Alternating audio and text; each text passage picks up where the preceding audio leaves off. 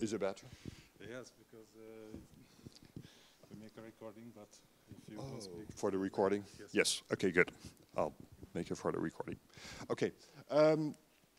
So Lisa Oakes highlights some of these things. As a result of all of these factors that infant research is hard, sample sizes are typically very low, and she analyzed them to be, typical sample sizes of 8 to 24 infants in typical studies. And as a result, many studies have very low power, leading to replicability issues. So balancing sample size and effect size and cost effectiveness is actually very hard to do. And what can we do about that? I guess it's time for action, and this picture illustrates that. And it's also a way of showing off my daughter when she was 1 year old, or less than 1 year old even. Good. So what can we do about this? So of course the ManyBabies approach, and we will highlight some of this feature throughout today's talks. But there could potentially different types of solutions for solving these sorts of problems. And I just want to highlight them very briefly. One of them is altering our measurement paradigms, right? Get better measurements. We can get more precise measurements, more process-oriented measurements, such as eye tracking measures, for example, are typically a little bit more reliable than manually coded looking times, for example. So that would be one way to go, altering our measurements. Another way to go is altering our analysis methods, just making more of the data that we do have by applying more sophisticated methods. Bayesian methods can be very helpful in this respect. And of course, the most important avenue that also the ManyBabies approach follows is to increase our sample sizes. And I guess here we're back to Toby with the microphone this time. The microphone.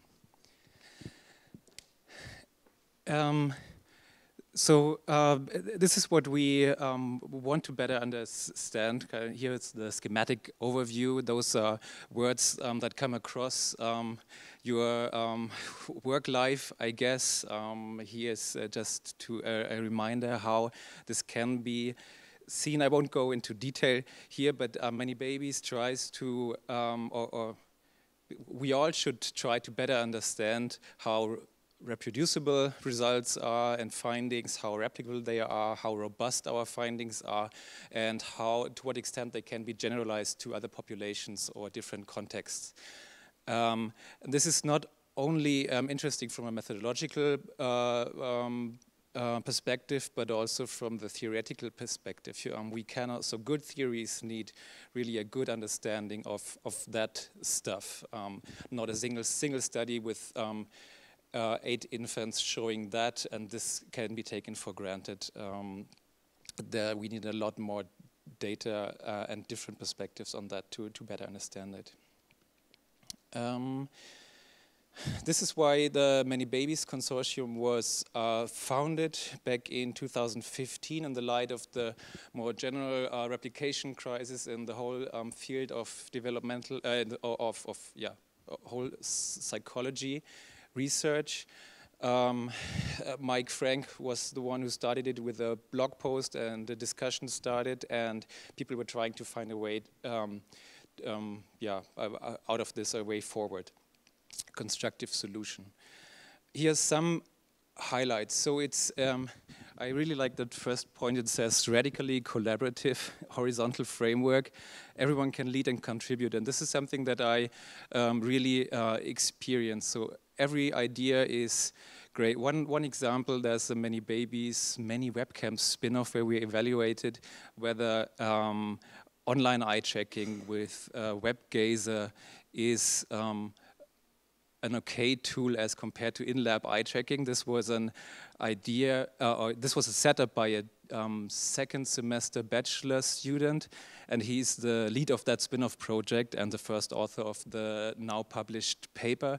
So really everyone can do stuff there. Bring in an idea and there will be a crowd pretty soon, a team forms, and we perform that task. consensus-based study designs, this is a short expression for a process that might take up to, I don't know, ManyBabies 2, maybe 2 years until we made up our mind how the paradigm should look and what conditions we want to test, and this is still ongoing. In other words, we do this really thoroughly from the bottom, try to think of every possibilities, alternatives, what is the best way to test what we want to test.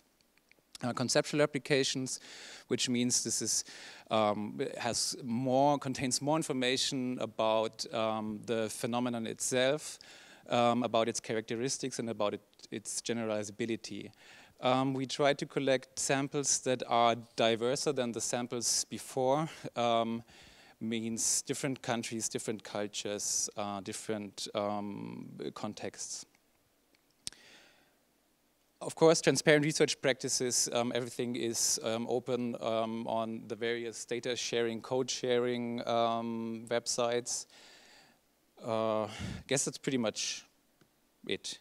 Here are this is a list of the current empirical projects. Some of them will be presented later, so I won't talk too much about that. There are projects that test phenomena and projects that test like methodological aspects of developmental research. Here's a short timeline. As I said, started in 2015, then in 2016, ManyBabies 1 on infant-directed speech started. This was chosen because this was a quite robust phenomenon which was replicated a lot of times before to have this kind of a proof of concept. So there were strong predictions that this should be found also in this ManyLab approach. It was found. And here, as it says, concept proven, move to more controversial topics. This is what has been done later, with especially ManyBabies 2, theory of mind in infancy. Then we have ManyBabies 3 on statistical learning, ManyBabies 4 on social evaluation. You will hear about this later. Rule learning 2018, so the different projects are coming in. Then in 2000 and this was a reaction to the COVID situation. How can children be tested at home, which was due to the pandemic, but also has a lot of advantages.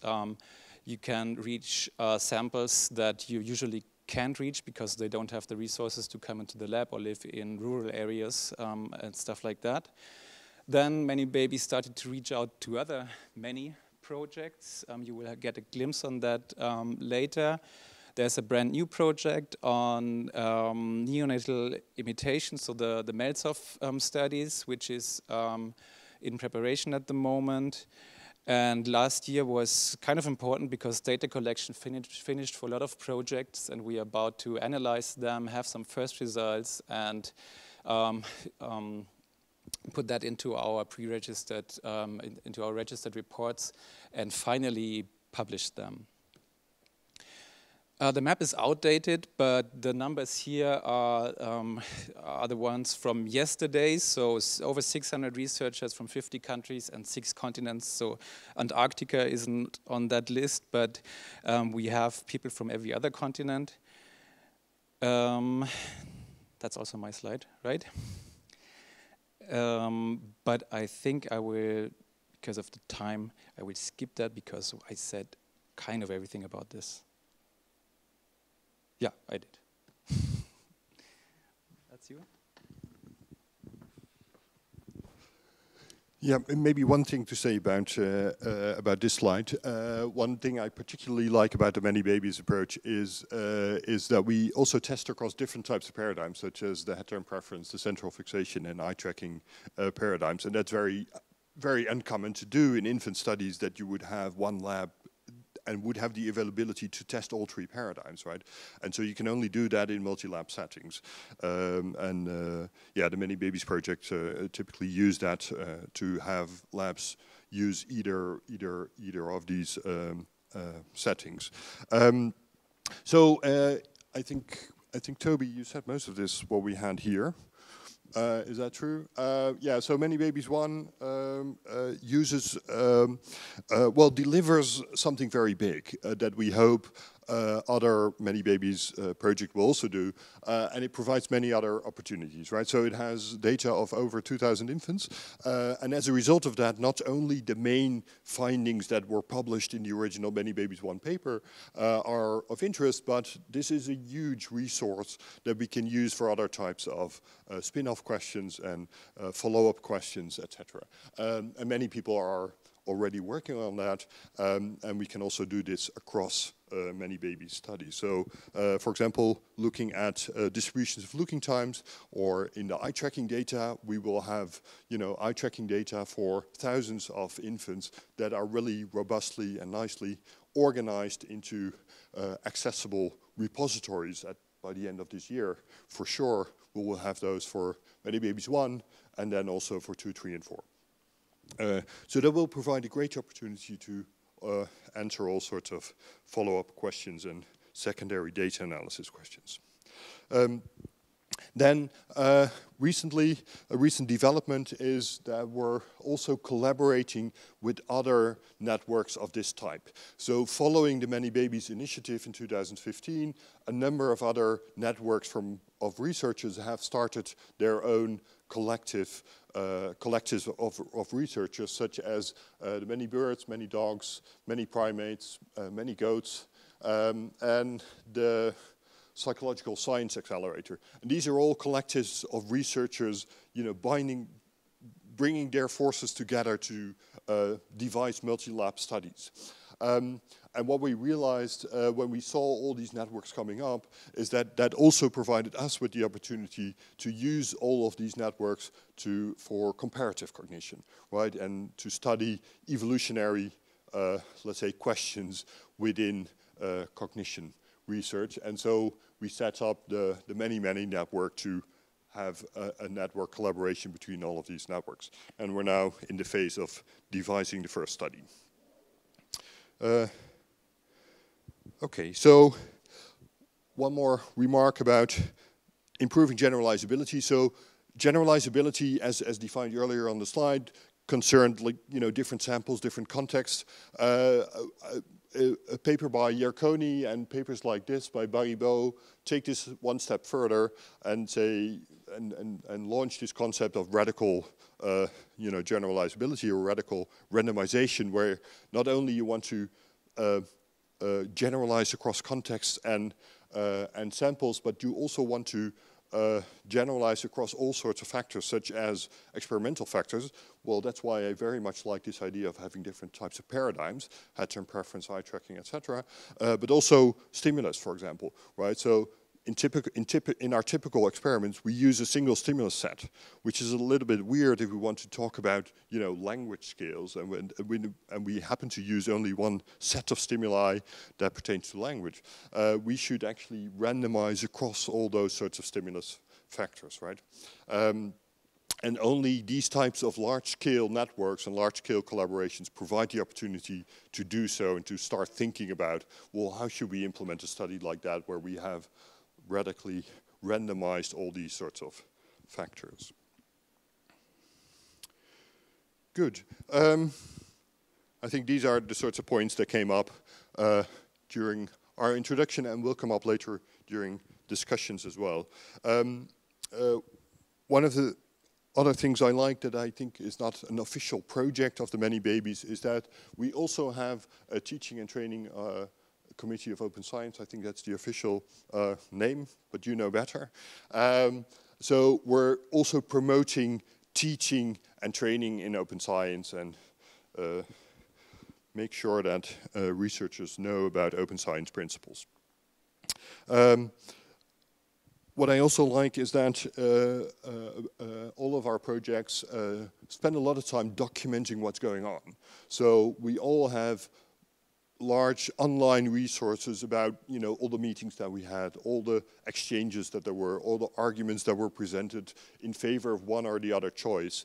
And that doesn't only pertain to the final stimulus material and to the final design of the study, but also about the process of getting there, which is how do you collaborate?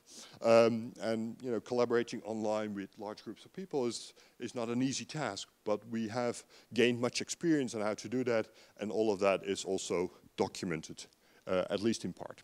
For example, in authorship agreement or collaboration agreement documents that can be used and adapted for your own project should you wish to do so.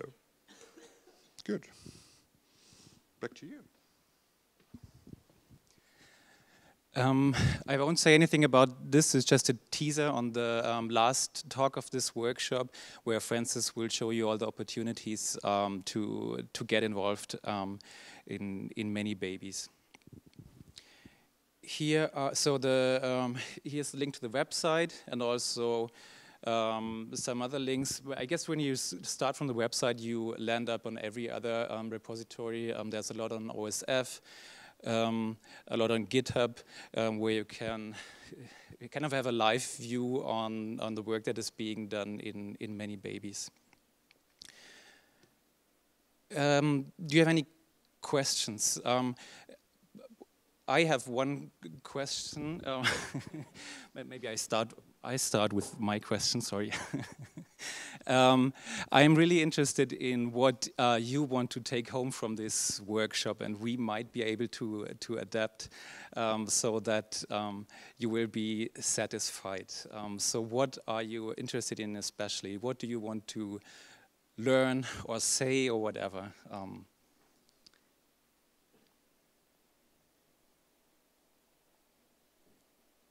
Yeah?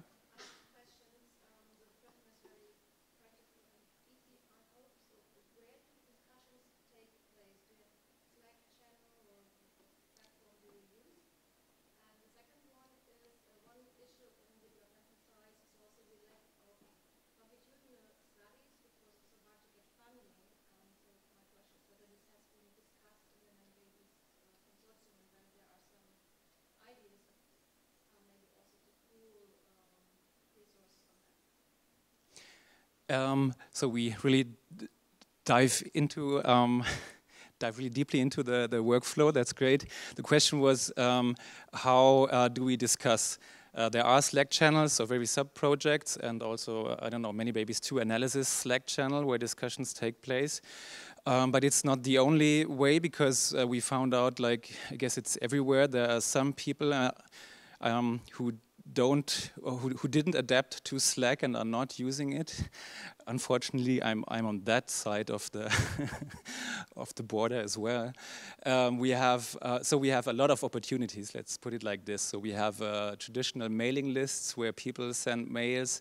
We discuss in Google Documents. That's one example where everything is documented. So when we resubmit our ManyBabies 2 manuscript and a reviewer says something about the paradigm, why this is done that way or the other, I'm really looking forward to that, because I can scroll back to our Zoom meeting in June 2019 and have all the arguments we had back then to make this particular design decision like that.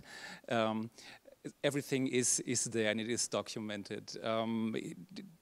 Yeah, we use the whole Google framework. We use Slack. What else? We use GitHub for the coding stuff, where also discussions take place. Is that it? We used Zoom before Zoom became mainstream, but I guess that's not a cool thing. Yeah. The second part, longitudinal. I'm looking at the other ManyBabies folks. This is a really important question and should be done. And it's, I guess, collecting so much data from so many infants has a great potential of revisiting them or re-inviting them, and samples might still be large. Do you know anything about that, Ingmar? I do, a little bit. ManyBabies 1 had a longitudinal follow-up. I'm not sure what their sample size was. ManyBabies 3 is planning a longitudinal follow-up. I'm not sure about the others. I don't think they are, not yet. So it provides this opportunity at least to do so, but I think your other question was about funding for longitudinal studies, and well, funding generally for ManyBabies is a tough issue.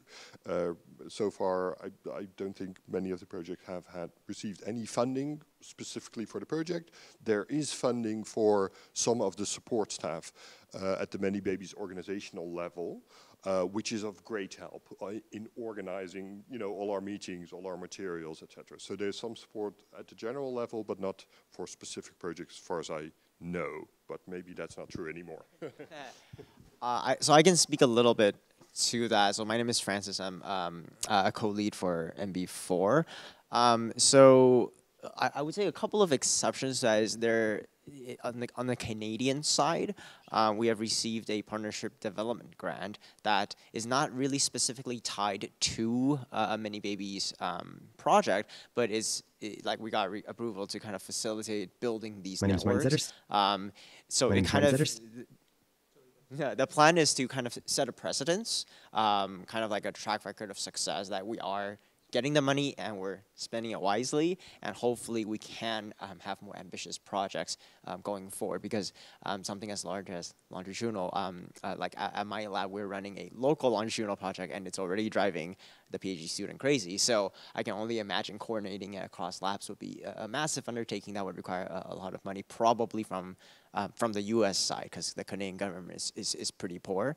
And the second thing I want to say is that we're in the process of resubmitting a proposal for a bigger version of the partnership development grant to develop this many network that Ingmar is talking about.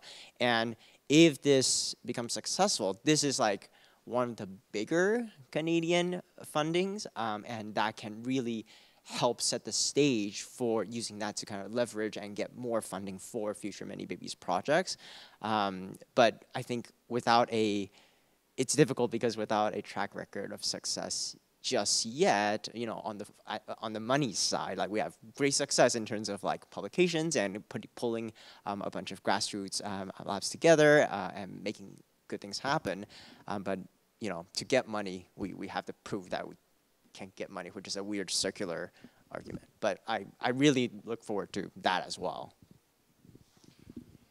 I think adding to that maybe is that we also try to organize the projects in such a way that that labs can contribute relatively small samples and have relatively small contributions, right? So that it's not necessary to have funding, right? If you have an enthusiastic student who can spend a little bit of time on this, then they can already make a meaningful contributions, and many meaningful contributions make, you know, big and fantastic projects. For ManyBabies too, we received funding from the German Research Foundation to collect large samples in the labs in Munich and in Göttingen with Hannes Rakoczy, and also for staff. We have a coordinating team that helps the whole project, but so far we haven't found a way of giving money to individual labs to collect data. I guess that's the core issue there. Yeah?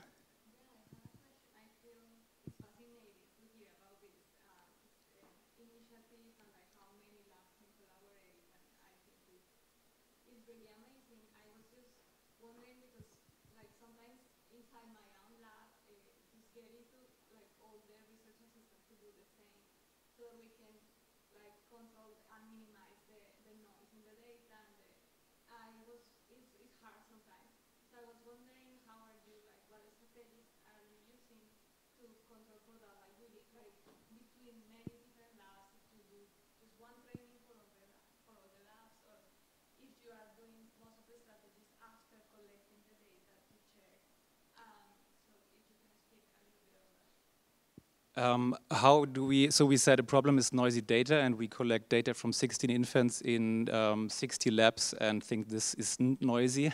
That's of course is a problem. I'm looking at the time because I think your question will be answered throughout the next talks, and we can put an emphasis on that because that's a really important point, and we will present the ways to tackle that issue, I would say. Okay? You had a question as well, or is that? Or not? Or someone else? Yeah? Yeah, yeah.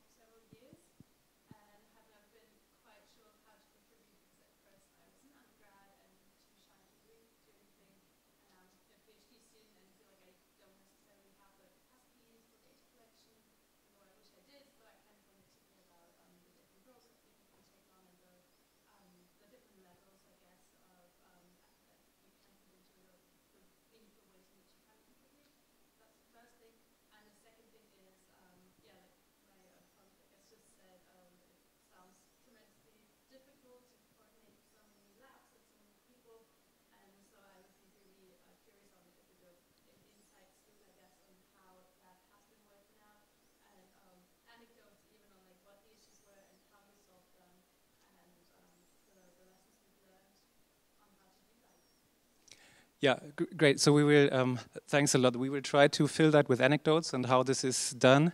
I have some for ManyBabies too. The quick answer to your first question is just jump in, and Francis will show you how. I guess we should start with the first talk by Martin now. So we are in the next part of the workshop, which is update from the individual projects. And I hope it works, looks like it will. Martin will present something on, because ManyBabies 1 is kind of old now, and there's a main study, and there are multiple spin-off projects, and I hope we will get some insights on how that worked and what can be done with this tremendous amount of data. I'm a postdoc at Princeton University. I'm really disappointed that I can't be there with you all today. As you can probably hear from my voice. As you can probably hear from my voice. And I got didn't feel up to travel. Also didn't seem wise to travel. Didn't feel up to travel. Also didn't seem wise to travel. Yeah, and I was really looking forward to seeing a lot of you. I was really looking forward to seeing a lot of you. Many of you able to talk about the first time. ManyBabies and being able to talk about pre-conference that ManyBabies together. Awesome pre-conference that Tobias put together. So we'll just have to make it up some other time. In the meantime, I thought I'd still try and take a moment to share a little bit about some of the cool stuff that I think has been going on. The cool stuff that I think has been going on in ManyBabies 1 land.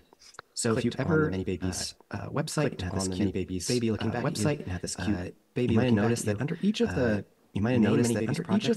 often a bunch of other links to other projects. Often a bunch of other links to other projects. Well, if you click on that, you'll find that if you click on that, you'll find that there's actually, in the case of ManyBabies 1, just a ton of really interesting work. Just a ton of really interesting work that's been happening. You'll find soup of other projects, alphabet soup of other projects. MB1A, African infants, MB1B, reference to African infants, MB1B, looking at gaze following, MB1G, longitudinal gaze following, MB1L, vocabulary following, MB1N, vocabulary following, native languages, MB1T, test retest languages, MB1T, test retest, and on and on. It turns out that a lot of these projects are starting to enter their final stages. They've either been published, they're about to be published, or their final manuscripts are under review. Final manuscripts are under review. And so share a little bit about what I think are some really cool about I think findings and studies really cool that come out of the ManyBabies 1 project, come out of the ManyBabies 1 project. Some of the things that I think we've learned about infant speech preference. I think we've learned about infant looking time measurement preference and infant looking time measurement. I'm also taking this a little bit as permission. I'm also taking this a little bit as permission to share how it's evolved over the course of participating and how it's evolved as a contributor in ManyBabies 1. As a contributor, I think some of the successes and some of the challenges, because I think some of the successes and some of the challenges big team science projects that we can make big team science as informative, like ManyBabies, as informative as and I'll share a few thoughts about that.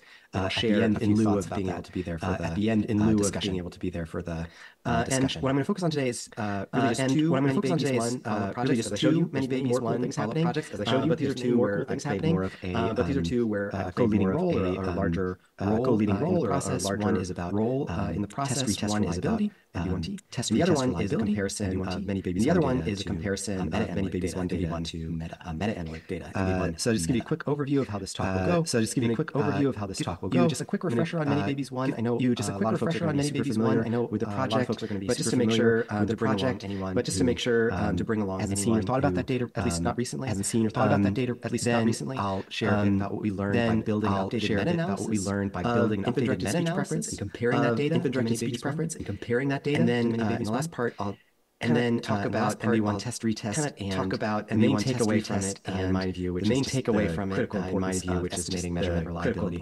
especially for measurement reliability measures, especially for infant measures. Maybe it's good to kind of set up why study infant directed speech preference in the first place. Here's I think the preference in the first place.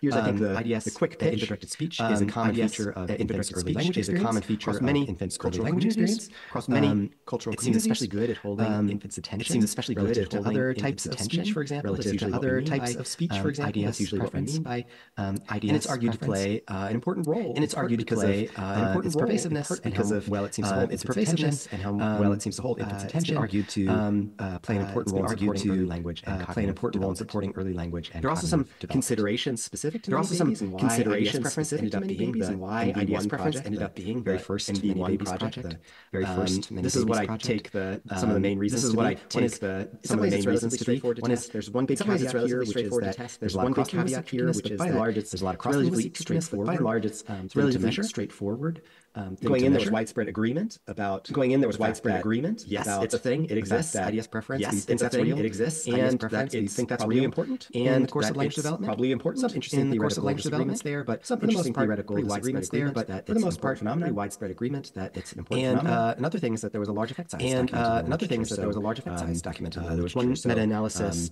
There was one meta-analysis. Effect size of I've done some colleagues sat down and remember that number. It's going to become relevant. Remember that number. It's going to become relevant in just a little bit. To give you like a whirlwind kind of overview over whirlwind kind of ManyBabies 1 project over the ManyBabies 1 project. In a way, it's kind of 3 studies in one because in a way it's kind of 3 studies in one. I don't have time to go into a huge amount of detail about these specific. I don't have time to go into a huge amount of detail about the important thing to know is that but the important thing to know is that it was measured using 3 slightly different methods. Was measured using 3 slightly different methods. 2 that used a central screen and measured central attention towards that screen and measured infants' attention towards that infant-directed speech stimulus or either an infant-directed speech stimulus was playing an adult-directed speech stimulus was playing eye tracking. So that would be central fixation, one method eye tracking. And then the more fundamentally different was the head-turn preference procedure. More fundamentally different was the head-turn preference procedure. You train infants to look to either side. Train infants to look to either side. To want to measure how much they prefer to turn their head and listen to, prefer to turn their heads and listen to either an infant-directed speech stimulus or an adult-directed. So a labs tested infants in one of these tested infants in one of these three methods. All the stimuli were when it came to the stimuli, all the stimuli were conversations between parents and infants, from conversations between parents and infants, parents and another adult speech, or parents and adult-directed speech. In North American English, adult-directed speech, big decision that's worthy of a lot more discussion. Decision that's worthy of a lot more discussion. I won't get into it a ton today. In total, there were 16 trials. In total, there were half infant-directed trials, half adult-directed speech, half adult-directed speech, and for the most part, you know. And if you haven't heard IDS before, you know, I'm sure you haven't heard IDS before. I'm really sure you know. I'm sure in some way you have. I'm sure in some way you have some idea of basically that's how you should picture these stimuli too. Basically, that's how you should picture these stimuli too. Going to be mortifying, I'm sure. Going to be mortifying, I'm sure. And the final sample for ManyBabies 1. And the final sample for ManyBabies 1. Such an achievement. It was from all the people who led this project. From all the people who led this contributed data. 69 contributions contributed data from so many researchers. So many across 17 countries, researchers led to across 17 countries, incredible sample led to over 2,000, incredible sample of 2,000 over 2,000 infants. You also notice, you know, on this, you also notice, you know, a lot of geographic gaps here, right? There are also a lot of geographic gaps here. Probably gives you an idea why there are follow-up projects. Probably gives you an idea why there are follow-up projects like and really try to make an effort to test infants. Really try to make an effort to test infants in Africa, for example. Okay, the big takeaway was, I think, a large-scale success, really. A large-scale replication among that sample of over 2,000 among that sample, there was an overall 2,000 infants preference. There was an overall infant-directed speech over adult-directed speech for about 0.35 over adult-directed speech. About 0.35, so like effect size. You'll notice about half the size of that meta-analytic showed you earlier which is also interesting, right? Which is also interesting, right? Some of the key takeaways was that this effect was also moderated by several. One was method. So it turned out that the head-turn preference method. So it turned out that the head-turn preference method, that's the name says, that yielded the largest effect of about 0.5. Yielded the largest effect of about 0.5. Eye tracking had an effect. Central fixation and eye tracking had an effect smaller. 0.2, 0.25, and smaller. There were also moderation effects of age and language experience. There were also moderation effects of age and language experience. So here's a quick plot, an impression of what that did look like. An impression of what that preference increased with age. Preference increased so that's what you can kind of see along the x-axis. So that's what you can kind of see along the x-axis.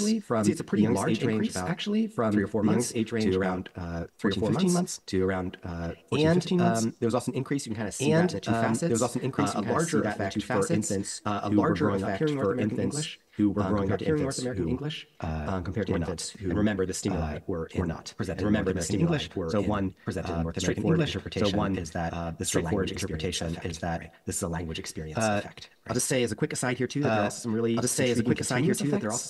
intriguing continuous effects. Native language exposure in MB1. Native language exposure in MB1. Bilingual infants. We're looking at bilingual infants where the effect increases as bilingual infants have. As bilingual infants North American English exposure among the North American English to languages that they have exposure to languages that they have exposure to. Okay, so the key takeaways from ManyBabies 1. Okay, so the key takeaways from ManyBabies 1. Moderate effect size of infant-directed speech preference. Moderate effect size of variation across methods. Larger effects in variation across methods. Larger effects in head-turn increase with age and IDS preference. I just want to stress here that that was not. I just want to stress here that that was not an obvious thing. Some folks might have. In fact, I think going in, some folks might have strongly consistent effect from early on. A strongly consistent effect from ranges because from the youngest that this effect ranges because we think that this effect relevant is from when infants are born, right? Relevant, or even that it might when infants are born, right? Or even that it might decrease less relevant as infants grow older and get more experience with infants grow older and get more experience with language. And we also found, in fact, larger effects for infants with first language larger effects for infants with first language experience in North American English. All right. So this is where we transition to me telling you about two. So this is where we transition to me telling you about two spin-off projects that I think are providing more relevant, interesting data about infant-directed speech relevant, interesting data about infant-directed speech meta-analysis, as it's called, of infant-directed speech preference. And here I just want to shout out infant-directed speech preference. Some of the other shout out key contributors here. Some of the other co-first authors, key contributors here, my co-first authors, and the senior author on the paper, and the senior author on the paper is really instrumental in this work. Is really instrumental in this work. So here's what we did.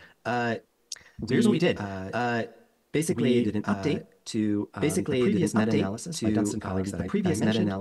Also coding a bunch of moderators. Also coding a bunch of moderators studies. And then these studies compared that data and then the ManyBabies one study. And here I'm giving you just this overwhelming snapshot. And here I'm giving you just this overwhelming sizes that now went into this analysis. Effect sizes that now went into this analysis. So a ton of data preferences on basically collated IDS preferences. Basically collated in this paper. Summarized. What are the main takeaways? Paper. What are the main takeaways? One exciting result is that actually exciting result is that actually ManyBabies one estimates are almost the ManyBabies one identical. Are almost so red is the ManyBabies one data. So red is blue the ManyBabies one data is the distribution of the estimates for is the distribution of the estimates for the dashed line meta-analysis. The dashed line represents the from both average estimate, I think the replications, or from the from meta-analysis replications or from the sorry, just meta-analysis replications here. ManyBabies. Sorry, just to clarify, replications mean you might be wondering what. Where's the you might be wondering what dash line? Where's the it's right behind the red dash line because it turns out it's right behind the red dash line average effect sizes are the two average effect sizes are both 0.35. I was kind of floored when I saw this. And remember that the starting place for the meta-analysis and remember that the starting place for the meta-analysis effect size almost twice as large. An effect size almost twice as large. There's a longer story to tell about how this updated meta-analysis half the size of the possibly starting place, half the size of the kind of starting place makes a big difference. Suffice to say, to add a lot of additional papers. To add a lot of additional papers have been added to the literature. Have been added to the literature. A big part of the story too, and that big part of the story too corrected a lot of that we corrected a lot of mistakes in the original meta-analysis. Mistakes there. If I was there for the Q&A, I'd be excited to talk more about the detective work. Excited to talk more about the detective work that went into. Okay, so that's kind of cool. That means we should be really confident. That's kind of cool. That means idea. We should be really confident that we have a good idea about what effect size to expect for IDS preference in general. What effect size to expect for IDS preference in general. Variability here too. Especially there's a lot of variability in meta-analysis, especially in what sort of effect sizes we see in the literature. What sort of effect sizes we see in the literature. But there's another twist, which is that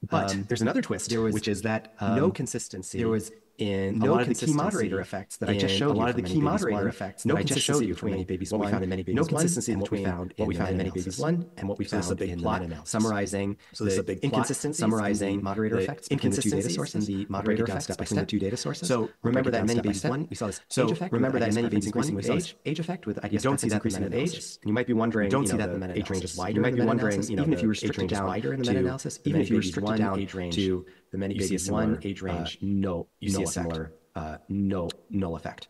There was a stronger effect in HP. There was a stronger effect in ManyBabies 1 in the head turn preference procedure compared to other methods. We see if anything the opposite.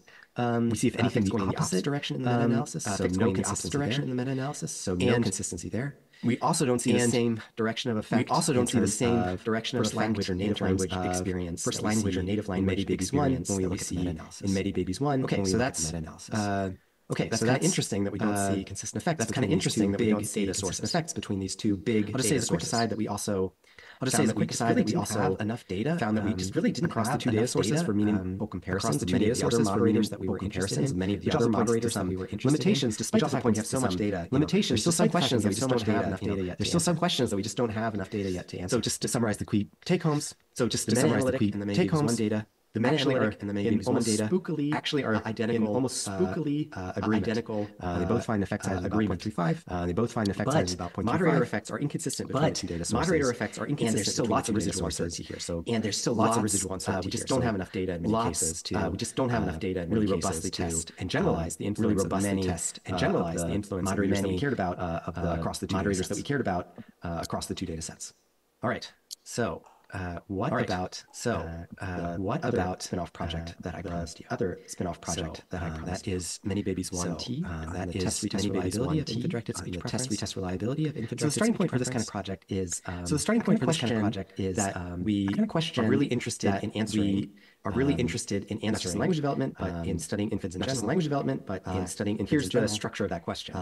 Here's the structure of that question. Does an ability at time point 1 predict some later outcome that we care about down the line? Some later outcome. Whenever we ask a question, like whenever we ask a question, make a claim, like infants make a claim, preference for infant speech has downstream consequences for language development. Has downstream consequences for language development. Is a claim that has this kind of structure, right? That is a claim that has this kind of structure, right? Predict their preference at time point 1. Predict some later outcome. A really important prerequisite for that, important for our ability to make those kinds of predictions, for our ability to make those kinds of predictions, individual, we have a good estimate at time 1 of individual events at time 1. There's a lot that goes into a measure of being good, of course, right? There's a lot that goes into a measure of being good, of course, right? But one key necessary condition that we have a robust estimate, that we have a robust ability or the preference. The behavior of the infant at time point 1. The behavior of the infant at time. So ManyBabies 1 seems like a great opportunity to. Assess test-retest reliability. The test-retest reliability preference. So the idea here was to bring in infants again. So the idea here was to bring in another test session for usually about 1 or 2 weeks. Another test session. Usually about 1 or 2 weeks. Using the same methods as ManyBabies 1. Using the same methods as ManyBabies 1 procedure. They were assessed in preference procedure again. They were assessed in head-and preference procedure again. The retest stimuli. So the retest stimuli were constructed based on stimuli for the second session. The same raw recordings that were used in session 1. The same raw recordings that were used in session 1. Recordings that were used. In fact, the same auditory recordings that were used in just session 1. Jumbled up in a particular way. That's an interesting decision in its own right. That's an interesting decision in its own right. That is worth discussing. Check out the paper for some discussion. Is worth discussing. Check out the paper for some discussion of that. And then the other thing to know is that. There's a much smaller sample here. There's a few different reasons for that. There's a much smaller sample here. I want to stress a few different reasons for that. But I want to stress that just even 100 with just 60 infants roughly in this 60 infants roughly in this. That's still nothing to sneeze at. Data set that's quite a lot. Still nothing to sneeze at. That's still quite a lot. The question is right is IDS preference in session 1 is correlated IDS preference in session 1 correlated with IDS preference. Here's a quick overview over that sample. Here's a quick overview over that sample. 58 infants who ultimately ended up in the sample. So what do we find? Unfortunately, we found basically no evidence overall. We found basically no evidence overall correlation of about 0.9. Correlation of about 0.9, respecting not, and this is not non-independence due to non-independence, different labs contributing data, different labs. But we also don't see correlations. But we also don't see any of the correlations within any of the individual labs. One way that you can get an overview of this, one way that you can do a meta-analytic is estimate, and you can see meta-analytic. Meta-analytic estimate is basically indistinguishable from meta-analytic estimate is basically indistinguishable from correlation between IDS preference measured at session 1 between IDS measured at session 1 and IDS preference measured at session 2. One of the more hopeful results that we found was that there might be some benefit kind of makes sense, right? If you trials, this kind of makes sense, right? Increase the number of trials, that means you have more information about the number of trials. That means you have more information about the individual infants. In principle, you have a better that individual infant's preference of. So what we did here is sequentially increase the number of trials. What we did here is sequentially increase the number of trials required for the infant to be included. Best plot, I'm sure, for this resolution, but you can kind of see the plot, I'm sure, for this going up a little bit. You kind of see the correlation to around going up a little bit to 5.3 to around point. But if I apply my magnifying glass here and if I apply my magnifying glass here, at that point we're down to how small the samples got. At that point we're down to 20. So really just much too high attrition. So really just get much too high attrition in order to get even a correlation. Here's another plot to kind of illustrate this in a more fine. Here's another plot to kind of illustrate this in a more fine number of trials. On the x-axis, I'm going to show you the session required for inclusion. On the y-axis, session required for inclusion. Coefficient. On the y-axis, 0 is of course no correlation between sessions. 0 is of course no. And what we find is that at some point you kind of reach a point. And what we find is that at some point you kind of reach a point to look like there's some signal there, right at the very end. To look like there's some signal there, right at the very end. But even at that point, you know, but even at that point, I guess you've only lost a third of the sample at that point, right? You've only lost a third of the sample. The key takeaway here is that even here, that correlation is just really small. Still correlation is just 0.25, really small. It's still only much too low. 0.35. Really, that's much too low standard. By really, you would want any reliability standard that you would want to would be make individual difference research. Make individual difference research. So one question is Is there robust signal? Question is anywhere? Is there robust in the data? Anywhere? And one in the data. Interesting. And one is that looking times themselves are in fact looking times themselves are in fact highly preference measure, which is so that it doesn't preference you can analyze this in different ways. All of them give a similar result to the one that I showed you. All of them give a similar result to the one that I showed you. But inter-directed speech preference, inter-directed speech preference, and that has no speech preference correlation from session 1 to session 2. But what does from session 1 to session 2. But what does, and that's also true looking times, and that's also true for ADS and IDS stimuli, for ADS and IDS stimuli. What happens to those correlations? What happens to those correlations? Question is a really interesting question. And I encourage you, since I won't be there for Q&A, I encourage you to take a peek at the paper. I encourage you to take a peek at the paper. Why it is that overall looking times are reliable, but overall looking times measure that's derived from those looking times, the preference measure that's derived from those looking times subsequently isn't. We have some thoughts. All right. So the key takeaways here is that all right. So the key takeaways here is that test reliability and no strong evidence of test reliability and infant-directed speech preference. Even under the best case scenarios, there was really high attrition rates, and the correlations were just really high attrition rates, and the correlations were just in the most optimistic reading of the data, in the most optimistic reading of the data. The takeaway here is that likely we just have very limited power is that individual differences, very limited power to predict individual differences in future outcome measures on of looking time measures of. And I just want to say a few words of acknowledgement. First of all, say a few words of acknowledgement. First of all, I just want to say, man, there's a ton of ManyBabies already. I just want to say, man, there's a ton of definitely exciting projects going on. Free to reach out to any of the many folks in this room and get involved. Many folks in this room. This is some of the most and get involved. Exciting science. This is some of the most a part of exciting science that I've been a part of. I've been lucky enough to be a part of. I want to say thank you to. I want to say thank you to the leads, especially the leads of ManyBabies One projects that I mentioned today. So ManyBabies One projects I mentioned today. Chris, Maya, Melanie, Chris, Maya, Melanie Schreiner, the fearless leader for ManyBabies One test retest leader for all the many one test retest in lots of different ways. All the many folks ManyBabies and ManyBabies One ways. Shout out Heidi, our awesome executive director in the governing board, our awesome executive director in the governing board, help support ManyBabies One. Some of the funding that help support ManyBabies. Very sad that I can't do a Q&A now. Very sad that I can't do a Q&A now. But do feel free to email me if you have any questions or thoughts. Bye.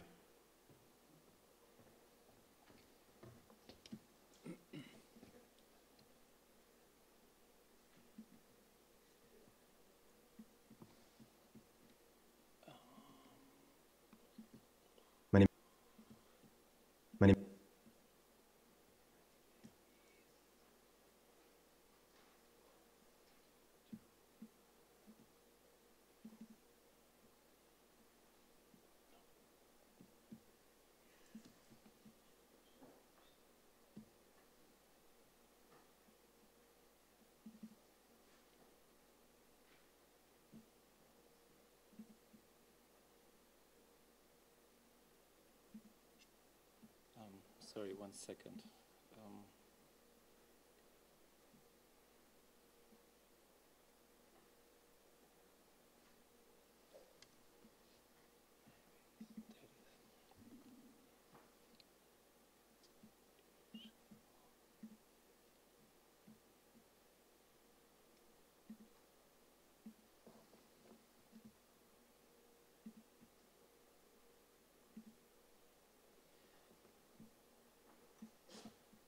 Okay, so this one, yeah. Unfortunately, we can't talk to Martin, but I think this gave a good impression of what can be done with this data. So many of those study ideas weren't there from the beginning, but came during the process, and because it's all there, this can be done, and a lot of new people jump in. So it's still time to get involved in ManyBabies One, although this started quite some years ago. I will continue with ManyBabies 2, Theory of Mind in Infancy. This is it's really hard to find good examples of false belief tasks. I won't show it to you because I guess you all know how that works. Right? Okay. Here you see a really ancient but important graph of a meta-analysis on the acquisition of theory of mind with these sometimes called explicit tasks or verbal theory of mind tasks, so where the child is asked, where do you think Sally thinks the marble is or whatever, and you can see that between ages 3 and 5 they acquire this ability. This is a quite robust finding. Later, I guess even before, people started asking, but aren't younger children competent in doing this? You see some, yeah, there might be some evidence that they can do this before age 3. There are some doubts when you look at these toddlers playing hide and seek and thinking that they cannot be seen, but there are here 3 examples of 3 really important and influential paradigms that tested theory of mind, especially false belief understanding in children younger than 3, and found evidence for that. I won't go into detail and explain all these tasks. I will explain the second one, the anticipatory looking false belief task, because this is the first focus of the ManyBabies 2 project. So really important and influential studies. The problem here is that starting in 2017, I would say, the many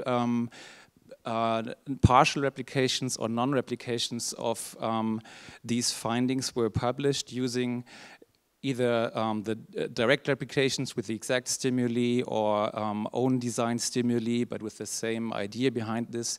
Those are graphs from a meta-analysis by Barone et al. In 2019. What you see here on the left side is those dots are individual studies. Bigger dots are studies with larger sample sizes, and small dots are small sample sizes. And usually not the replication efforts, but the original studies. What you see here is that the effect decreases with larger studies and replication attempts. And the right one is a funnel plot that shows you, so if all those dots again are individual studies, if they would be in that white triangle, that would be evidence for an indicator of no publication bias. What you see here is that there are a lot of large studies which are more on the top that don't find the effect, and a lot of small studies amongst them original studies that find a large effect, and you get this kind of uneven distortion of those standard errors and observed outcomes. So we don't really know yet whether young children below age 4 or even below age 3 have an understanding of other people's minds, and especially of their false beliefs. ManyBabies 2 addresses this issue. I am coordinating this project together with Dora Kampisch. She's also here on the conference, with Hannes Rakocci in Göttingen, and Mike Frank. We mentioned him before.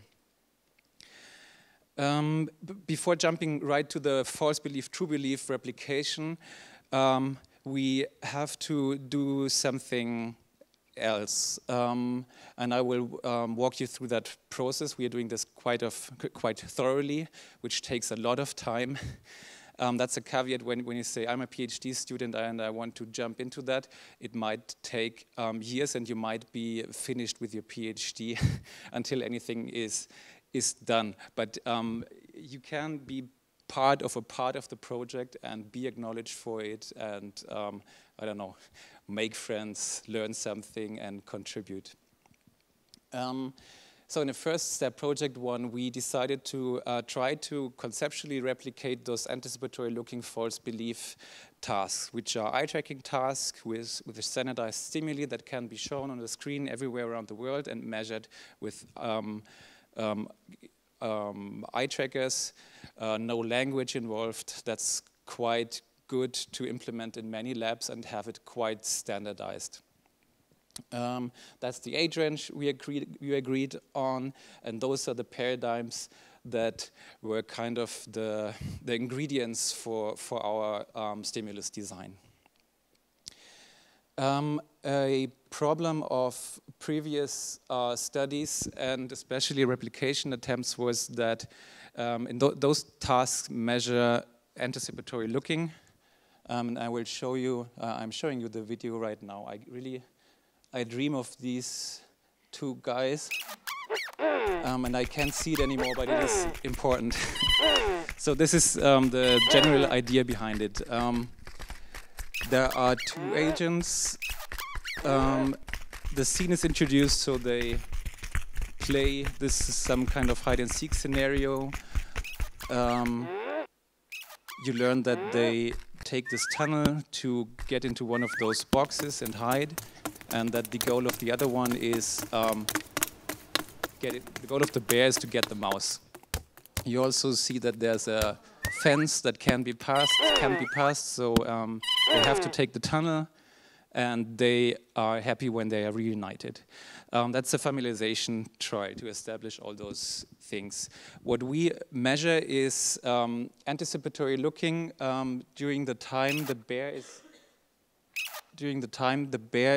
in the tunnel where nothing happens, to measure whether participants predict where the bear will exit the tunnel, which is a measure of goal-based action anticipation and goal tracking of that agent. In a first step, because it was a problem of replication attempts, that the anticipation rates were low in general, so they similarly seemed not to be engaging enough even in familiarization, and a lot of toddlers had to be excluded from those further analysis. So we had to make sure that our newly developed stimuli are engaging enough. We ran 2 pilot studies for this. This was before COVID. The second one with N13, this was right when COVID hit, so we had to stop, but it was enough to continue. What you can see here is really briefly that the anticipation rate was fairly robust and high enough. So we said, okay, they do anticipate simple goal-directed actions. Let's go on and manipulate what the agent thinks in that situation. This is not yet the false belief, true belief study, which is the most important, interesting thing. We haven't even started with that.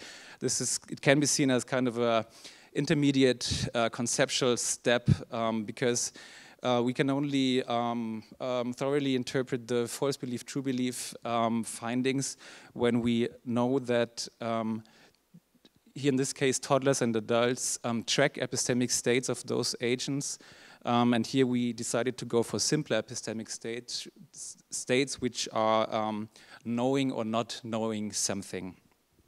And only if we find evidence for that, that was the idea, we can go on whether they also track a false belief or true belief of an agent. Here are the conditions, so one last time, these are the test trials. So they watch 4 familiarization trials and then a first test trial, which can be this knowledge condition in which the bear sees where the mouse ends up, then briefly leaves the scene. I will explain why this is in a second. Watches how the mouse goes into the other box, and then enters the tunnel. In the ignorance condition,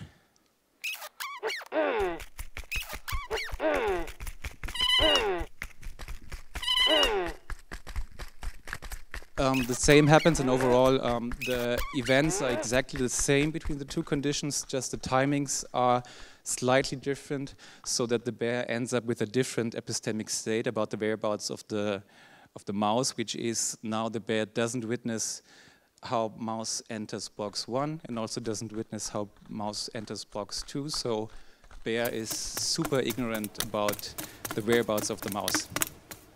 So the one condition, bear knows. Second condition, bear doesn't know. It's controlled for leaving the scene, to have a match here, to avoid alternative explanations. This is the setup of the study. Not impaired, that's even worse. Yeah, so our prediction would be a strong looking bias towards the tunnel exit. That's important, not the box, but the tunnel exit where the bear will reappear when he or she wants to find the mouse, which would be in that case the left tunnel exit. It's kind of misleading that the boxes are highlighted here. Whereas in the ignorance condition, there should be a strong looking bias to either side because bear doesn't really know anything about where the mouse is. Those are the hypotheses. Really crowded figures, but that's also to make the point that it is messy and difficult and labor intense. So we collected, so this was a registered report. After acceptance, we made a worldwide call, and 35 labs from 15 countries managed to collect data and participate. We collected data from 582 toddlers and 650 adults. We are really happy that this exceeds the anticipated number of participants we promised to the journal, so that's really great, and we are super happy. You can see here this, oh, you can see, but this is a nightmare Google Sheet table, and this shows the, so each line is a lab and their way to getting started. So labs said, okay, I'm here, I want to participate. Then labs had to fill questionnaires, what eye tracker they use, how many children, how many adults they want to test and stuff like that, how their lab looks. They filled author contributions. They had to read the lab manual and answer some questions there. What else, Marina? So the one important thing is for standardization, they had to send us a walkthrough video of their lab, of one example or pilot or even mock testing. So they filmed it with their camera, how they greet the child and put it in the eye tracking setup, show the stimuli, the whole stuff. And it was checked by the coordination team, and when this was fine, according to some criteria, they got their green light and they were allowed to test, so to start testing. And some more intermediate steps to control that it is as parallel as possible. The lab manual has how many pages? A lot of pages. It's really complicated and very detailed, but it gives you a super detailed instruction. And this is, so the upside is we have a super detailed documentation of how we did this, of how it has been done, and we had to think in advance about all the problems and issues that might come up and how they can be solved. So it helped us to identify a lot of bugs before testing and not after testing 600 toddlers, which would have been a nightmare. I'm looking to Marina a lot of the time because she was part of the coordination team and had a lot of conversations, a lot of emails with the individual labs asking questions that could have been answered by reading the lab manual, but also other questions. But this is just the part that has to be done to get so many people on track. The other one was Lucy Zimmer from Munich. She spent many hours in getting those labs ready to test. The second screenshot here is from this exemplifies the data analysis procedure. We had a dedicated data analysis team that developed a pre-processing pipeline to pre-process raw data from different eye trackers. So we said eye tracking is quite standardized. You collect data, X-Y coordinates from the eyes. That's one part. The other part is there are different manufacturers, there are different recording softwares, there are different screen sizes, different sampling rates, whatsoever. We still wanted to be able to analyze raw data, so throw in all the raw data from all the different eye trackers and setups and jointly analyze that data. This has been done by Martin, Adrian, Gail, Mike, Alvin, and Jan Wai, they spend a lot of hours trying to make sense of the data that has been sent in and getting meaningful results out of this. And this is a process that is still ongoing. Again, we have another thing is a data validator. Francis, you are the boss of that, I guess. It's a small shiny app, is it?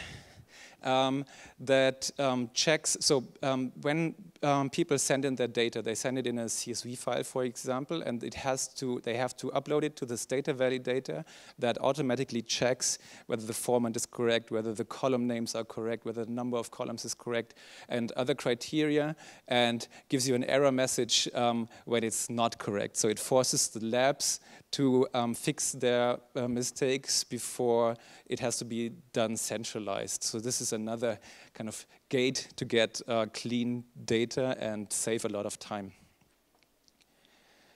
I am now showing you results, some first results of a subsample of the eye tracking data. As I said, this is ongoing, and this is data of 250 toddlers and 270 adults, so about a third of the overall sample. And those slides are not super polished yet, but I'll walk you through. This is from, so question one was, does familiarization work? So do they anticipate goal-directed actions? Bear knows everything. There is no evidence that Bear might have no access to any information. Do they anticipate that? The quick answer is yes. What you see here is the, that's the timeline of the trial I showed you. And 0 is the point of disambiguation. That's the point where the bear exits the tunnel, so where it becomes clear whether the bear comes out on the left or the right side. And the time to the next dotted line is the anticipatory period. So our time point of interest, where nothing happens, where we measure expectations of the participants. Green line is looking to the target, which is what we want. Target is the correct tunnel exit in the particular trial. And red line is looking to the distractor, which is the other tunnel exit. And if the blue line is above the red line, we are happy. And if it's statistically significant, we are even happier. This means they are anticipating correctly where the bear will reappear. And what you can see here is that both adults and toddlers are doing this. At this point, I won't go into detail about any potential difference, but just first check, yes, they are anticipating in that, in that paradigm. Here are the results of the first test trial. That's a between participants design. They either saw knowledge or ignorance trials, and those are the results of the adults. What you can see here is that in the blue, the knowledge condition, so everything above the 50% line is a looking bias towards the correct location, so they are anticipating based on the knowledge state of the bear. They are doing this in the knowledge condition, and they are not doing this in the ignorance condition. So this is kind of the predicted effect.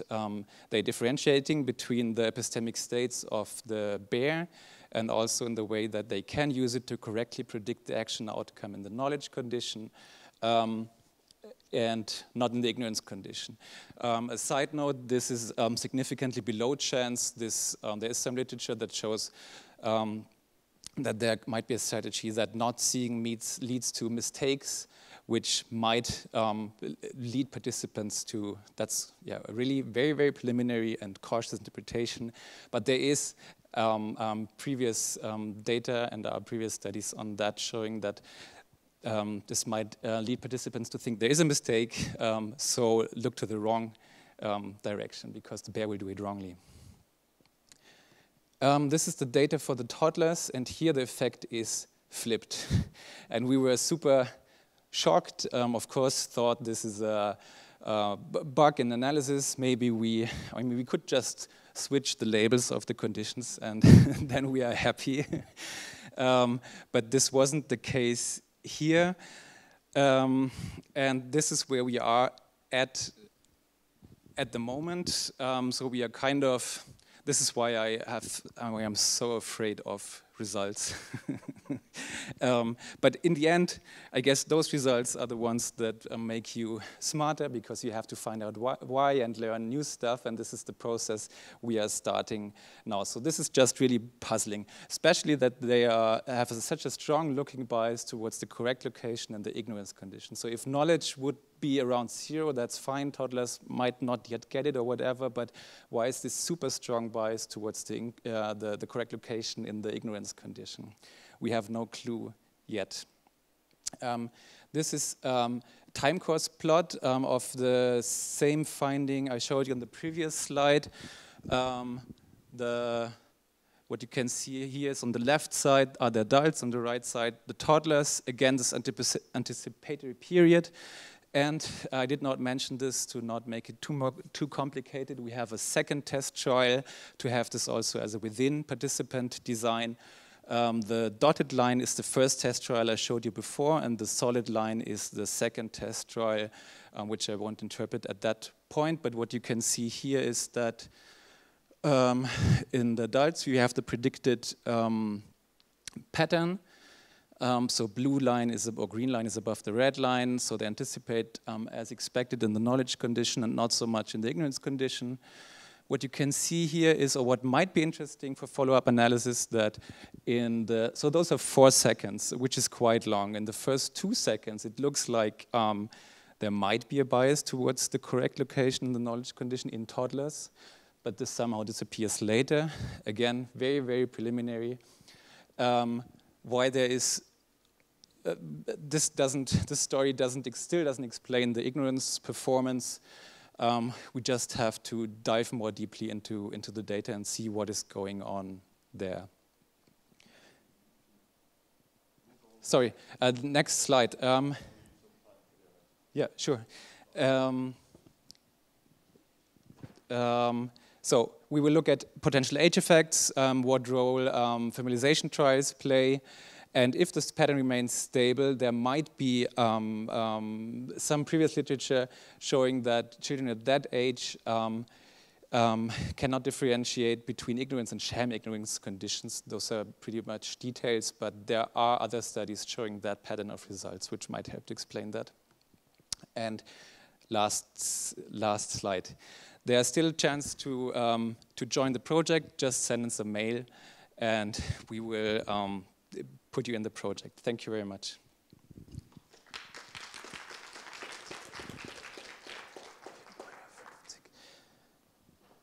We started 10 minutes later, and now it's 5 minutes later, 15 minutes later. Yeah. Yeah. So we have 15 minutes left for 2 more talks. we can just we can postpone the break and make the last shorter, I guess. Yeah. It should be fine. It should be fine. Now it's the many rules one. Yeah.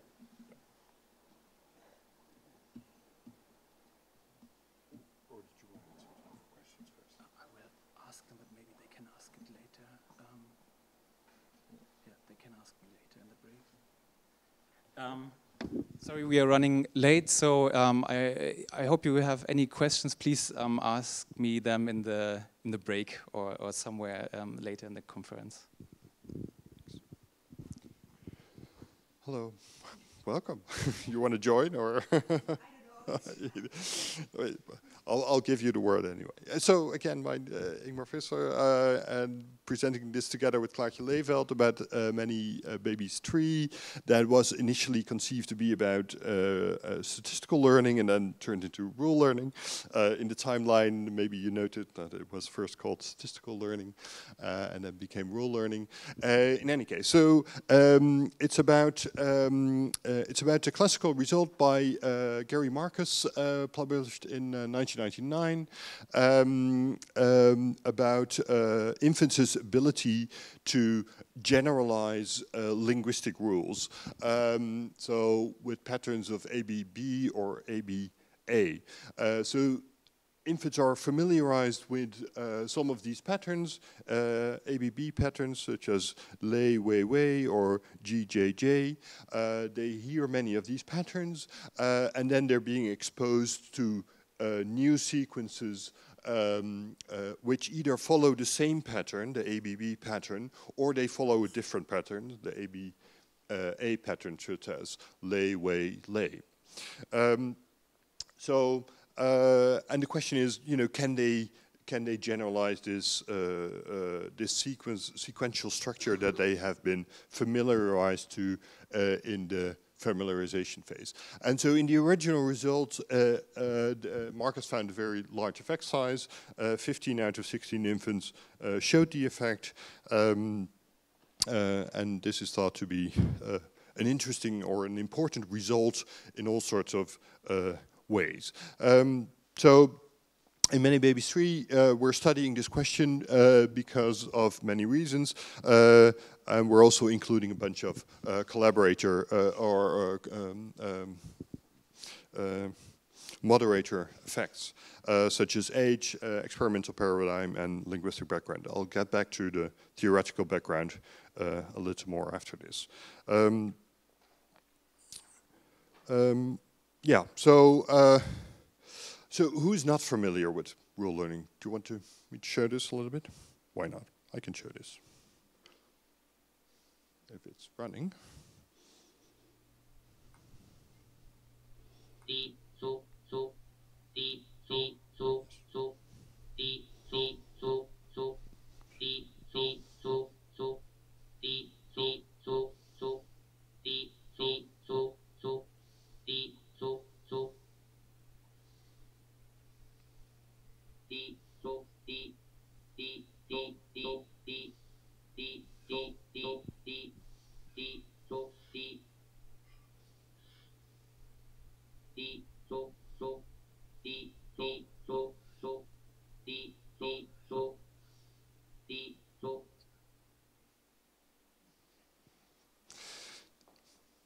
So this is a very cute and well-behaved infant in this head-turn preference paradigm. Whenever the pattern is playing, they're looking left or right, and whenever they stop paying attention, they're being refocused to the middle, and then the next trial starts. No. Yes, next.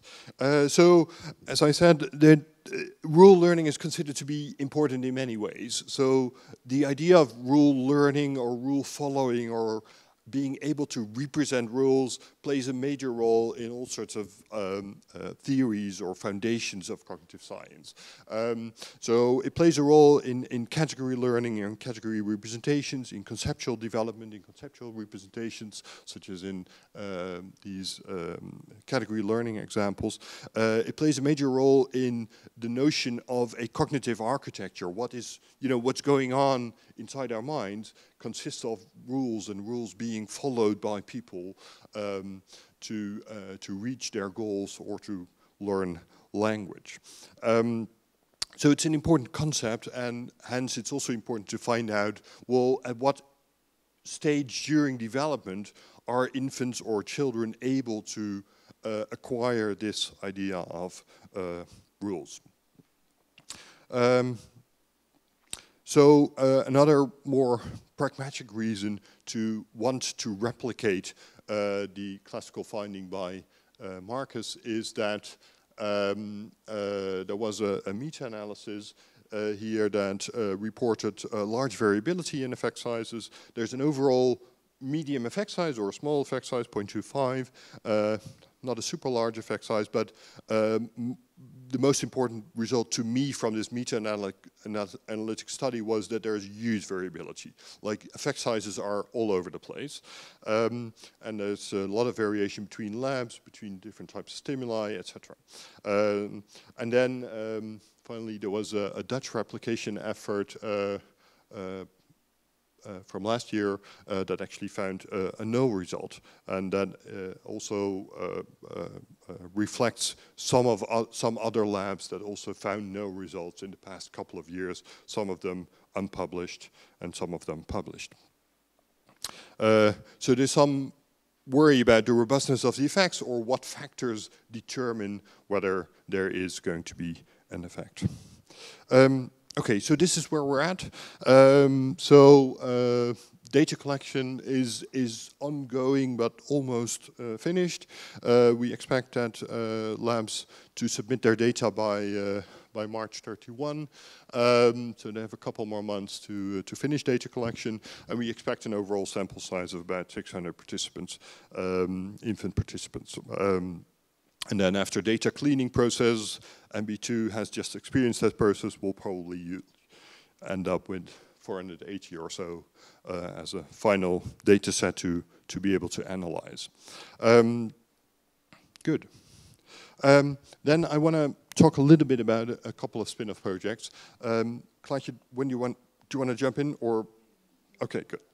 Okay, thanks.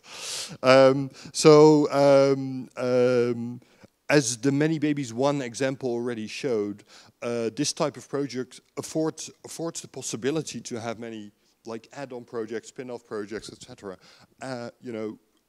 Answer additional research questions that you can only answer in this type of setting with many labs participating. And one of them is the ManyBabies 3 NEARS study that will be talked about in the next talk by Judith. Then again, we also were interested in assessing individual differences for a number of reasons, just for the sake of it. We want to know, is rule learning really an ability that infants have, and can we measure it reliably? And second, as a measure also to follow-up studies, right? So if we're saying that rule learning is an important ability for infants to have to acquire linguistic competence, well, then we should be able to measure it early on and then predict later language outcomes. So that's our plan for the longitudinal follow-up. And the second one is the final one is the pupil dilation, which is currently being set up. Okay, so I think Martin already quite aptly talked about the need for test-retest reliability and explained why it's important that, if we want to not just study cognitive processes as we do when we're studying rule learning effects, but also want to consider this as an individual differences variable, then we need something else, right? And the first thing we need is test-retest reliability. As you can also see, these are the results from the ManyBabies 1 test-retest reliability. That wasn't very hopeful, right? And it illustrates the point that I made earlier.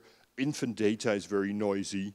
Not much data typically available per infant, and hence it's actually hard to use these as an individual differences measures. What was hopeful for Martin's presentation is, I think, the observation that if you use more trials, that you can have better reliability. And of course, we know that from psychometric theory, if you have more data, then you get more reliable measures, right? But now we need to find a way to actually get that from infants. I'm not sure how to do that with rule learning yet, but I guess just have a look at more trials as well. What I also think this illustrates is, interestingly, the ManyBabies 1 had a large effect size, right? Or at least a medium effect size. It had a very robust effect size, right? And so it illustrates the point that you can have basically for every single participant, you can have very unreliable data, but you can still have a proper effect size, right? So basically on the individual level, we're not measuring anything, but on the collective or on the group level, on the experimental level, apparently something's going on, right? I think that's an interesting paradox. Good. So these are the research questions for the test-retest reliability spin-off study for ManyBabies 3. We designed new stimuli for using the same syllable set, but restructuring the stimuli such that they hadn't seen them before, right? So we don't want to use the same identical stimuli in the time that they get back to the lab, but want to use a different set of stimuli such that there's no learning effect between sessions. So we needed to redesign some of the test stimuli. Okay. What's going on currently is that we have, we're aiming for 150 participants approximately.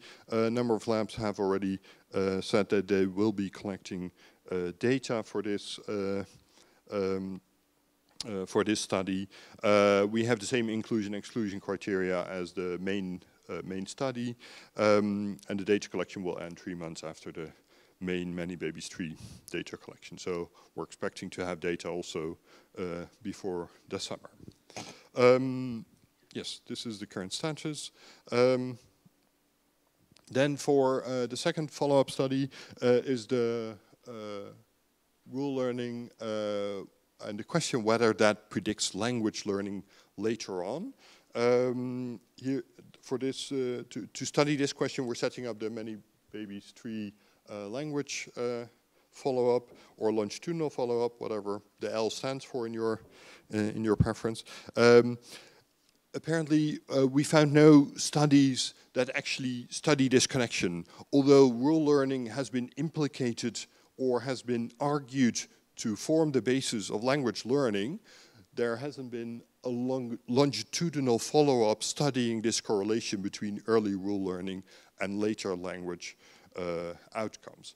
And hence, we thought it was really important to start doing that.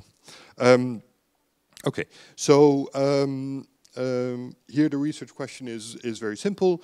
If there is such a thing as a rule learning ability and we can reliably measure it during the first year of life, does it then predict CDI outcomes at age 24 to 30 months?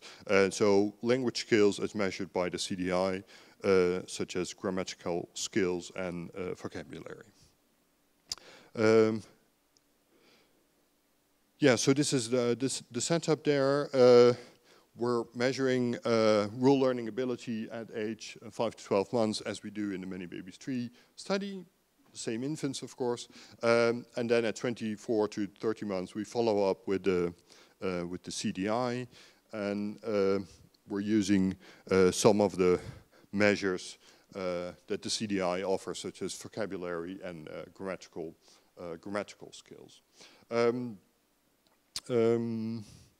To ease the possibility for labs to contribute to this, we're only doing a single measurement in the range of 24 to 30 months, so we have quite a large window in which they can test, do the follow-up testing, which we think is important because it allows, well, much flexibility in labs, right? So if they have been testing 5 to 12 month olds for the initial ManyBabies 3 sample, then if they have that flexibility, that large window, that will afford them easy testing, hopefully.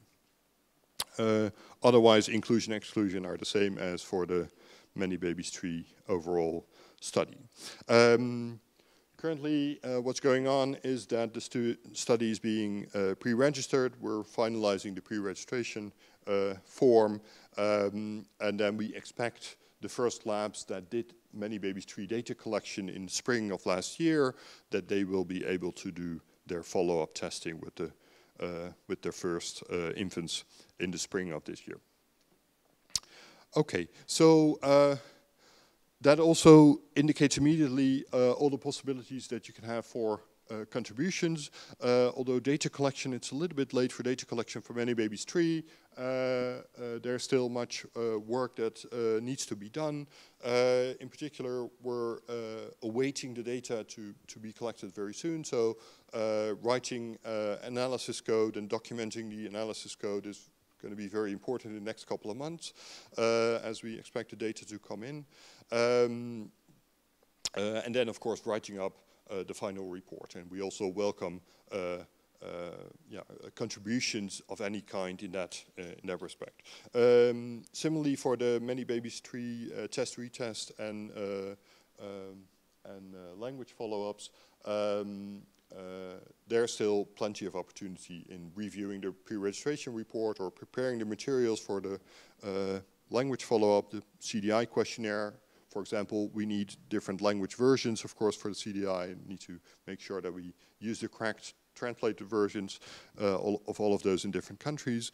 And of course, the data collection if you were part of ManyBabies 3 already. For ManyBabies 3, the pupil dilation, I haven't said much about that, but we're only just getting started. Eye tracking data is being collected in about 15 labs for ManyBabies 3. So that provides us with the opportunity to study pupil dilation during rural learning and during the test phase of the rural learning experiment, and hence we can just analyze those data. So this is a secondary data analysis project that we're anticipating to do once the data is in, and we have a first meeting on January 16 to plan how we will approach this, what exactly will be the research questions, what parts of the data will we be using, etc. Thank you very much. If you have any questions, let me know.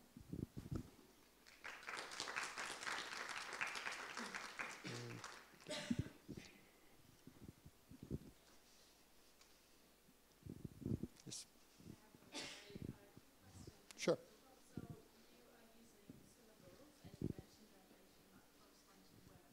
Yeah.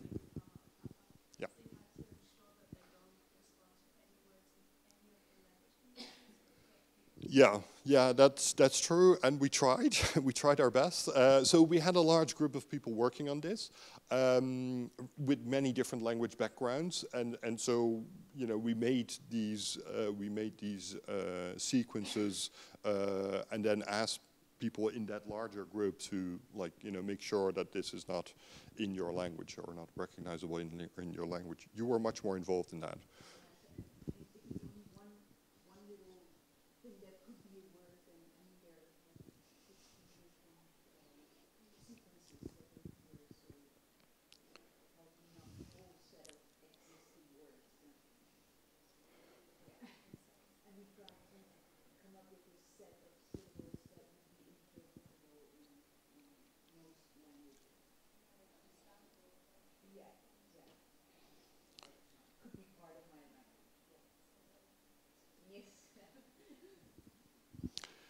And I also wanted to maybe respond to an earlier question about procedural variations. So, like in the ManyBabies 2, we have a manual describing, how should you perform this experiment, and you can then choose from head-turn preference, central fixation, or eye tracking. And so we have these different variations. And so, yes, it's good to limit the procedural variation. But then again, there are also lab-specific practices, right? So, the way in which a specific lab does their head-turn preference can be slightly different from another lab. I don't think that's necessarily a bad thing, right? It's also good for the robustness of our results, right? If it turns out that one lab does their head-turn preference this way and another lab does it like a slightly different way, and if it turns out that then, the results are going to be wildly different, well, what does that tell us about the cognitive phenomenon that we're studying, right? If it's going to be so sensitive to really small variations, right? So we're trying to limit procedural variation on the one hand, but we're also allowing some procedural variation on the other hand, and trying to test the robustness of our results across those procedural variations. And the way that we then track those procedural variations is through the method of these lab walkthrough videos, right? So we ask labs to send us a video of their procedure, and then, should it turn out that there's going to be huge variation across all these different labs, then we can trace back, what are the procedural variations that may be causing this. Other questions?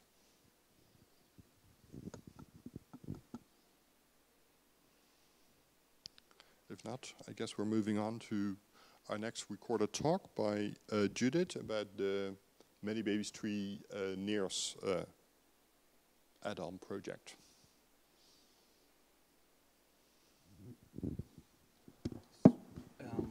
Judith's talk is 50 minutes, which is good. The half-an-hour break was designed to have a bit of a buffer. I hope it's fine for you, but it should be in time. Hello. The project I'm going to talk about is ManyBabies Tree NEARS. ManyBabies Tree NEARS is a replication study of repetition grammar-based learning using grammar rule learning using infrared spectroscopy. The theoretical aim of the project is to investigate repetition-based rule learning as a basic and foundational learning, as a basic language acquisition, and as such provides a conceptual link and provides a conceptual link and converting evidence, the behavioral counterpart, the behavioral investigating this at the methodological level. This is the first multi-site replication study that we know of spectroscopy, not only with infants, spectroscopy, not only with infants, but the original study. The original study in 2008 showed that newborn infants, showed that newborn infants, so days, so immediately at birth, days, so show an increased hemodynamic response to sequences that contain sequences that contain repetition, trisyllabic sequences, where the second and third syllables are identical, as compared to diversity-based sequences.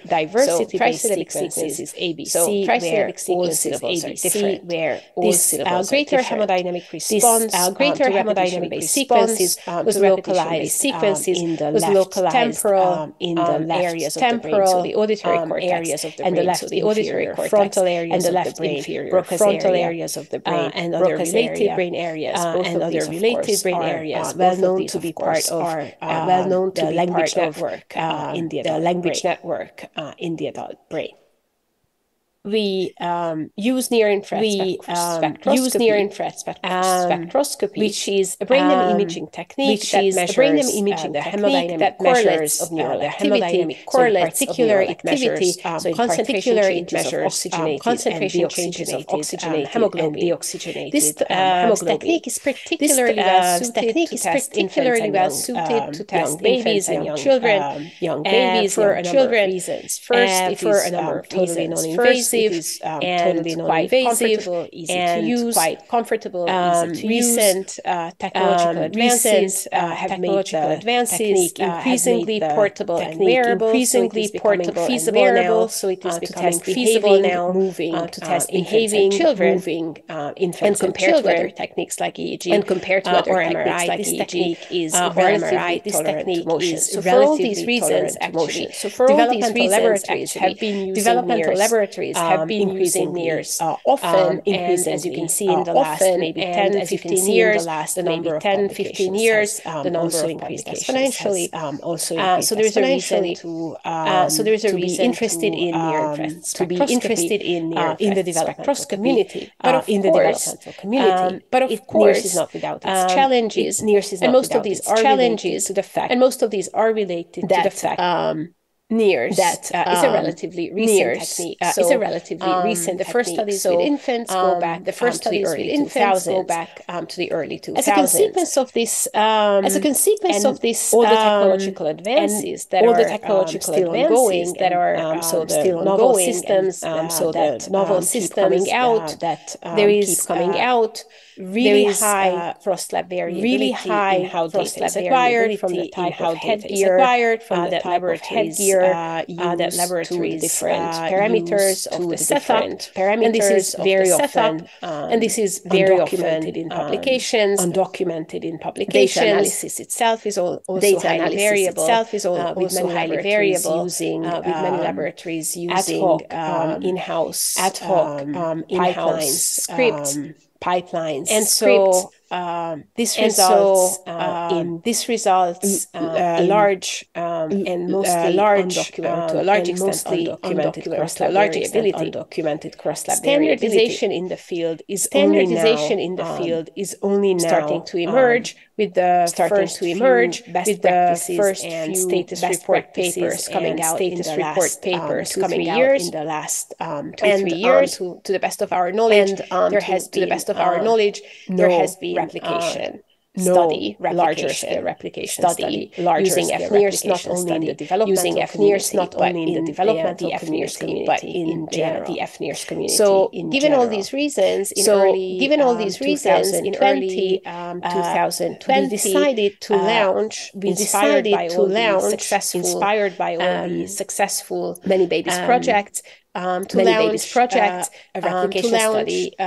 a replication study using FNIRS. Slowed down a little bit by the pandemic. So working out the stimuli, the paradigm, working out the stimuli, the analysis pipeline, and the analysis pipeline years, and now early 2024, we are about to finish. We are stage 1 registered report manuscript, which will hopefully be submitted next few weeks. And so, as a function of how long the review process will take, we're expecting data collection to begin sometime in 2024. The time for data collection being open for at least a year and a half, for at least a year and a half, 2 years, possibly. So far, 2 years. 35 laboratories have signed up. 35 laboratories have signed up. That it is not a criterion for signing up to be able to contribute. Many labs contribute, but it is also possible for either individuals or even labs to sign up. For other aspects, in particular, for other aspects, data analysis, as we will see, data analysis, given this brain imaging technique, data analysis is really complex with data analysis is really complex with a lot of degrees of to be done. So we also welcome a lot of work to be done. So we also welcome labs or individuals who do not necessarily have access to NIRS machines. These labs actually come from 12 different countries on 4 different continents, and so we are particularly happy that we will be able to study infants growing up with understudied languages such as Chinese languages, Chinese Portuguese or Basque, Brazilian Portuguese, and of course these also cover broad cultural. Those labs that contribute will contribute either a full sample of participants, or participants sample is also possible. A half sample is also possible. Most labs and so they will contribute data from infants between 0 and 25 months. This is relevant. This broad age range is relevant. Also, broad age range is relevant. Also, because previous studies suggest that around 6 to 9 month change. So one of the theoretically relevant factors we are interested in is the developmental trajectory.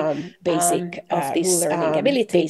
And as there is quite a lot of enthusiasm about the project in the broader NIRS community, so not only labs that work with infants, so not only labs that work with infants in general, but we also have labs joining who don't have access to infants but are happy to contribute adult data, which is quite relevant because adult data, which is quite relevant because adult data absolutely neural correlates of disability, so it's very interesting to look at the endpoint, developmental endpoint, and we are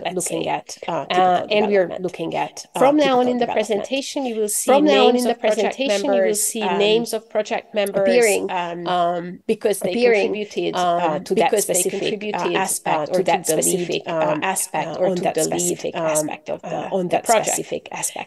The stimuli that we will be using are of course repetition-based artificial grammars, so the same trisyllabic sequences, so the same trisyllabic sequences in the previous studies, and ABB grammar-based grammar, so final repetition grammar, second and third syllables being identical, and a diversity-based grammar-based ABC. The stimuli will be synthesized. The stimuli will be synthesized project again, and we will be using an alternating non-alternating paradigm. So half of the blocks will implement half of the blocks regularity, either only one regularity, or either only ABC. So these are the non-alternating blocks. So these are the other half of the blocks will implement the other half of the blocks regularities, both regularities in an alternating fashion. In an alternating fashion here in the lower boxcar. This allows us to compare. This allows us alternating to compare and alternating blocks, alternating and non-alternating blocks on the one hand. So this gives us an idea of discrimination. Alternating paradigm is a commonly used paradigm. Is a paradigm for say phoneme discrimination. Paradigm for say phoneme discrimination. Perceptual discrimination in general. Perceptual discrimination in general. But we can also compare. But we can also compare non-alternating blocks directly, and this will give us directly. And this will give us information about localization, the brain mechanisms, of where each of the regularities and how each of the regularities are, how each of the regularities are processed in the brain. And just as an example, in the brain, and just as an example of the stimuli.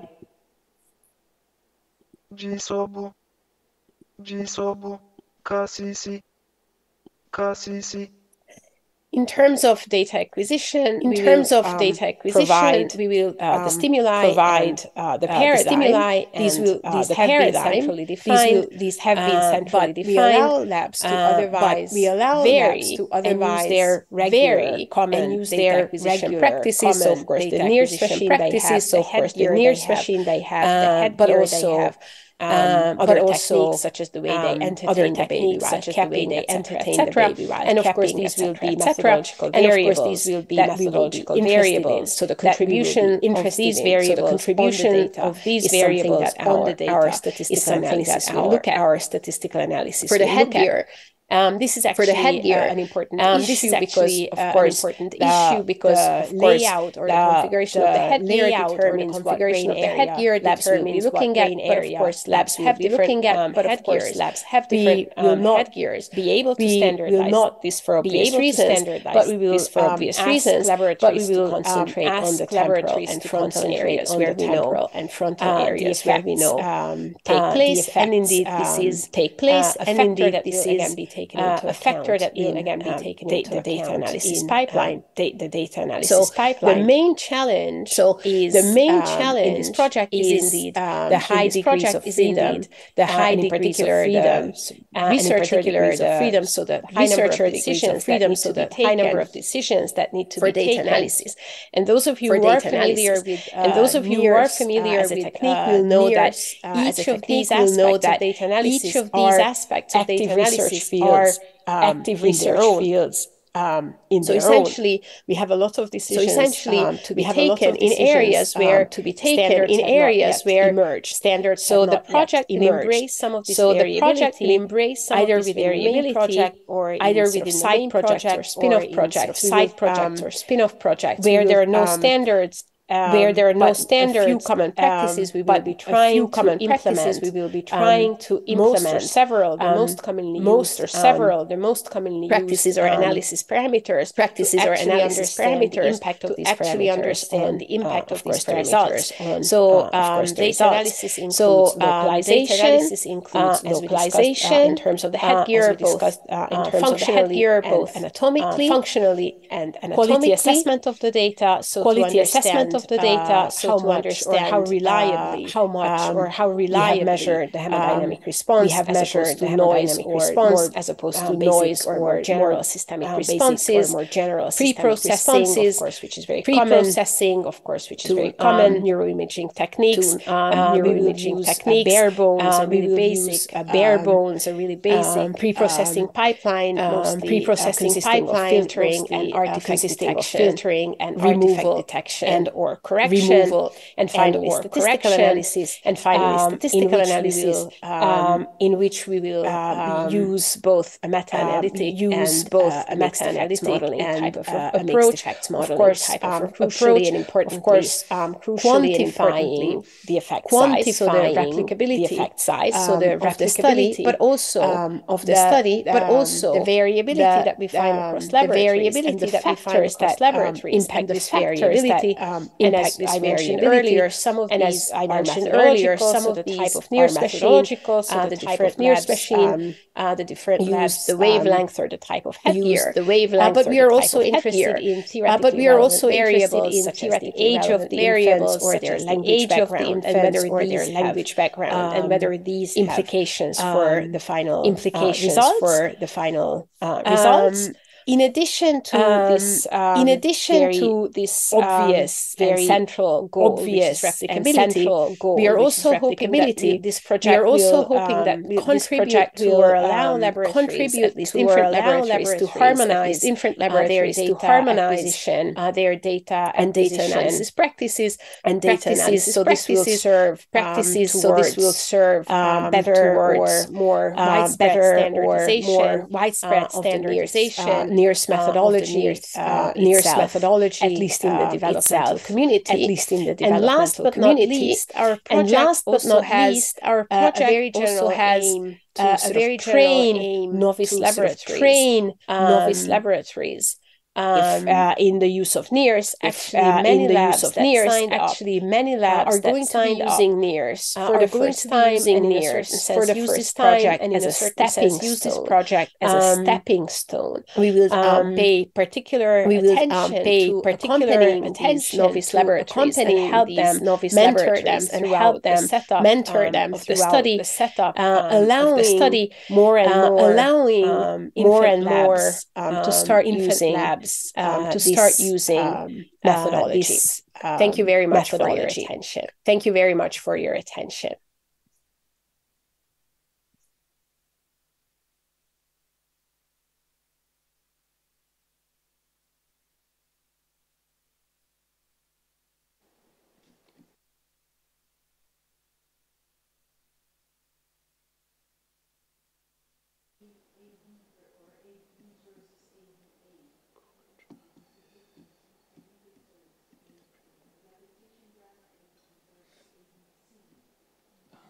Francis, you a copy of ManyBabies? That's you?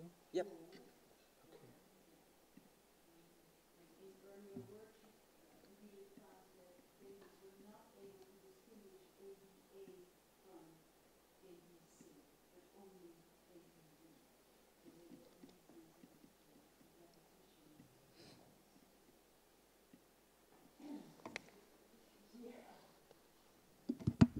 Hi.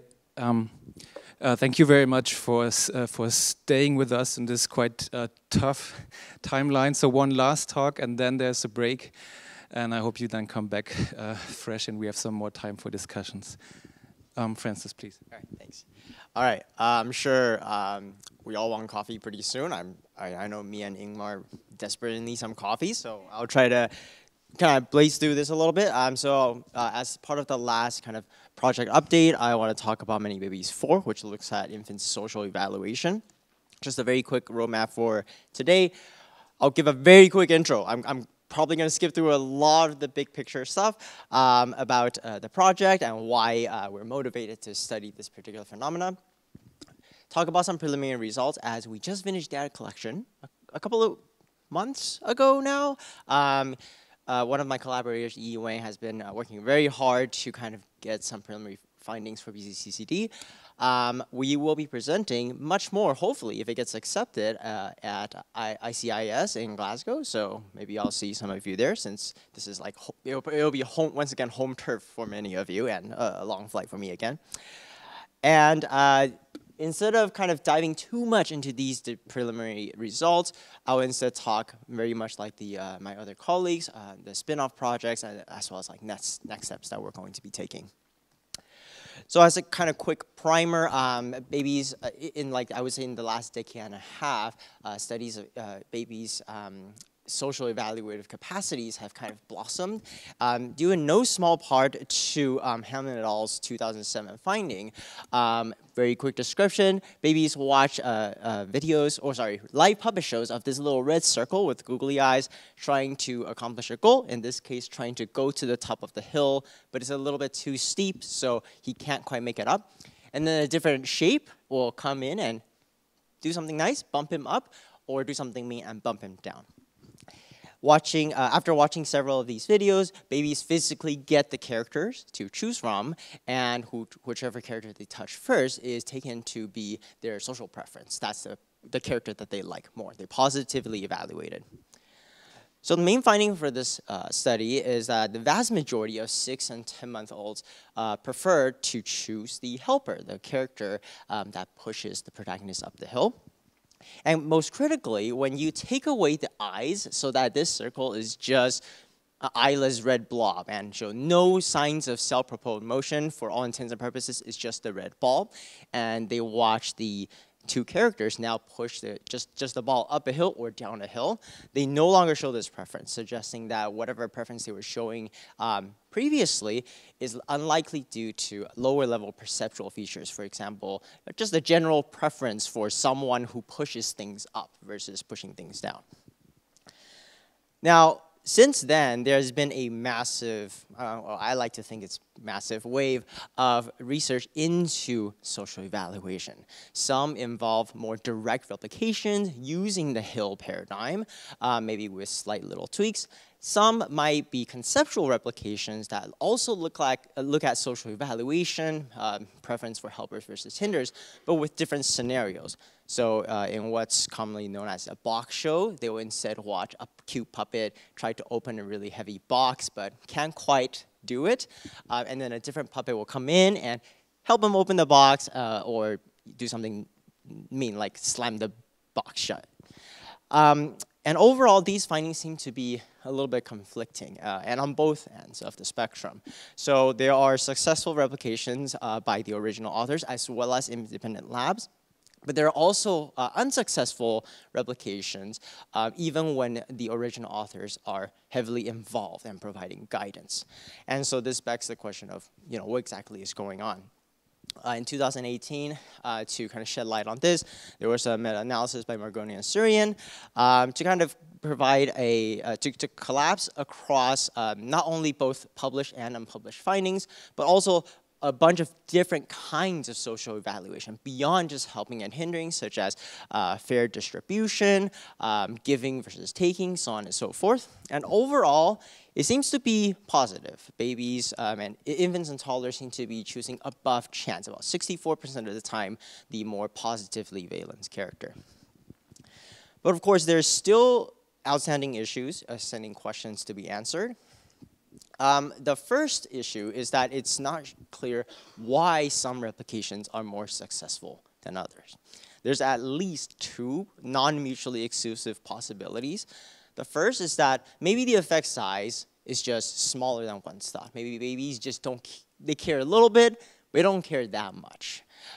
Indeed, if you remember the original findings, a huge majority prefer the helper, right? But that was also a small sample size. So if the true effect size is smaller than anticipated, the traditional sample of 8, 16, 24 infants, perhaps it's just not large enough to capture, and that explains the variance in replication success rate. Now, the second one, which is a bit more of an interesting one, is that perhaps there's variations in methodology or even the population that's being studied that's driving these differences. So different labs might do things slightly differently, even if they're using the same stimuli, because this is I believe the first of like the ManyBabies projects that we saw today that involves direct researcher involvement in collecting that dependent variable, right? Contrasting that to something like ManyBabies 2, where it's an eye tracking study, it's very plug and play, you sit the infant down and then the eye tracker does its thing. This time there's an actual researcher showing the baby, interacting with the baby, and so of course there's some more degrees of freedom there, and some across researcher, let alone across lab variants. And then the second issue is that even though the meta-analysis shed light on this topic already, it did not include any control conditions. So the aforementioned control condition where the red circle no longer has eyes, the meta-analysis doesn't look at any of that. So even though the original study kind of rules out these effects being driven by perceptual features, it's less clear, or the same can't be said about all of the studies that have come after. So the actual mechanisms for why infants are may or may not be showing this effect. Even if we do find it, it's not super clear. And that brings us to ManyBabies 4. We are using Hamlin et al.'s 2000 study as a case study for social evaluation. So this was not meant to be an end-all be-all, do infants do social evaluation, because there's many ways to study this. We're choosing one of the original findings as a case study to achieve these objectives. The first is to shed light on the true effect size of helper preference. The second is to examine any moderating variables that might be impacting these effect sizes. And the third is to use a non-social control condition to see if these preferences, should we find them, are so truly social in nature. And as a bonus objective, paralleling all the other ManyBabies projects we've seen so far, we want to create a big data set that is openly available for researchers to ask more interesting questions later down the road. Okay, so I don't think we can do a developmental presentation without videos. I am similarly traumatized by these videos like Toby with his, but mine are thankfully about a third of the length. So here in the social condition, this is the helping scenario. The red circle, he's trying to go up. He can't quite make it up.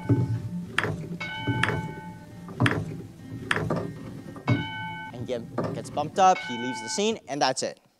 And in the non-social scenario, we see he doesn't do anything, he's just a ball, and then the character comes in, follows the exact same motion, the exact same pacing, well, as close as possible without it being unnatural, and then he leaves the scene as well.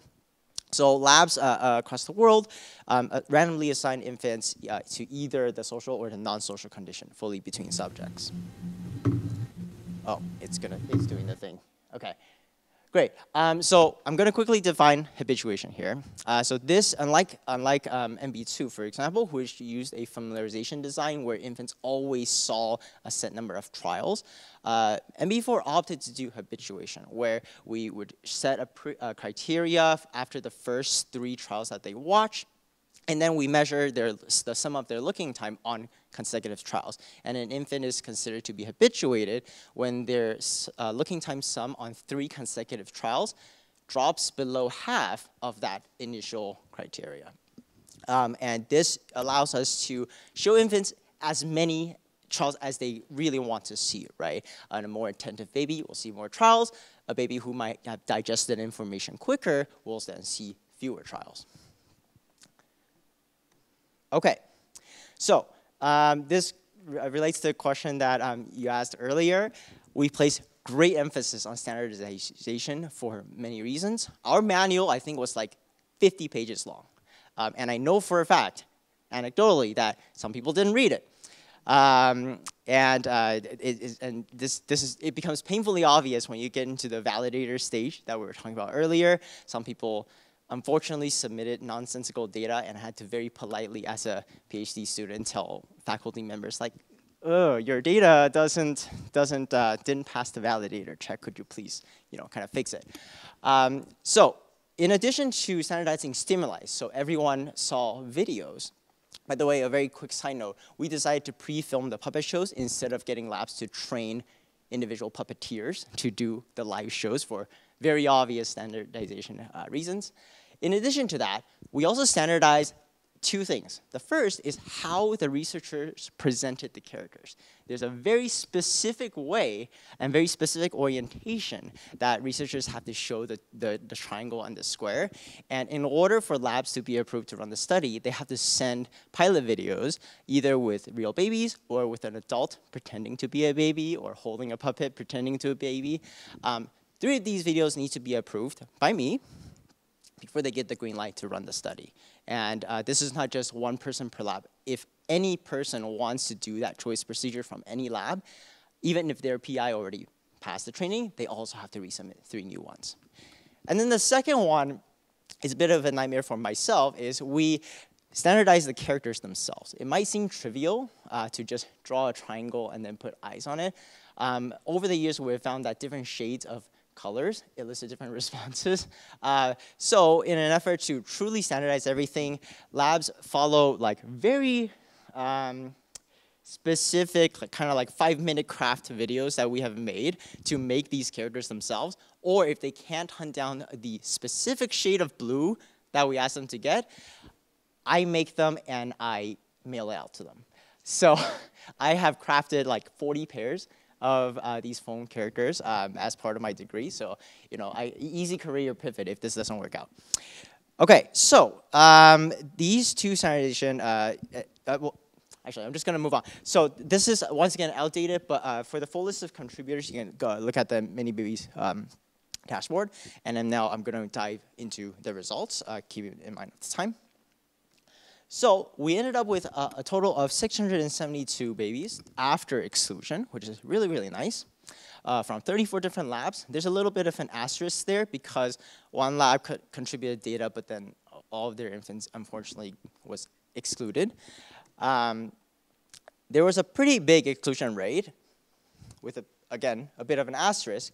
As you probably expect, because this is a procedure that requires researcher interaction with the infant, and infants only get one shot to contribute data, right? They only get one choice between the two characters. If they don't choose, they don't get included for very obvious reasons. And sometimes researchers kind of botch the process, and that also results in their data not being keepable. But the kind of good news is that this is pretty par for course for this kind of study.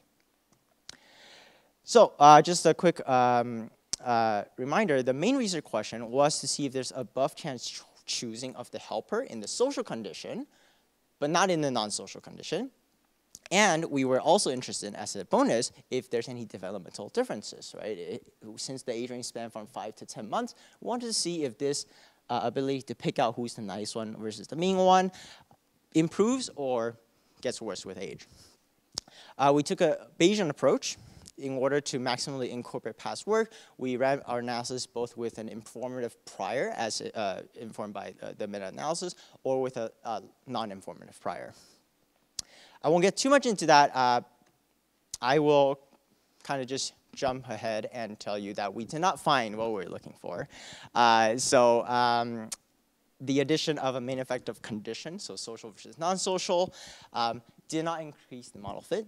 And to kind of make sense of what that means, babies were basically a chance across the board. In the social condition and in the non-social condition, they chose about half and half. Slightly more in the non-social, they prefer the push-up character for some reason, but it's a very, very small percentage. Now, of course, with such a rich data set, it would be a disservice to only look at that. So we, of course, oh, actually, sorry. I would just also show this plot that we have seen several times here, showing the effect size distributed by the 34 contributing labs. Big variance. There's no real pattern that like a larger sample size corresponds with significant or non-significant findings. Okay. So the next thing we want to look at is the role of moderators. Because there's so many different labs, there's so many different things that can change, we do allow some across lab freedom. We took the approach of just adding the moderator in, comparing to the null model, see if it improves model fit. We took this approach for both our pre-registered moderators, such as attention to the video events. If baby is paying more attention, do better or worse. Clear versus ambiguous choices, so if a baby like looks at a character and like lunges for it, or if they kind of look at a character but then like ends up touching both characters by accident. We also had some non-pre-registered moderators that we were curious about, such as you know, female versus female, lab level factors like what country they were from, and how many years of experience they required their researchers to have before they're allowed to run the study.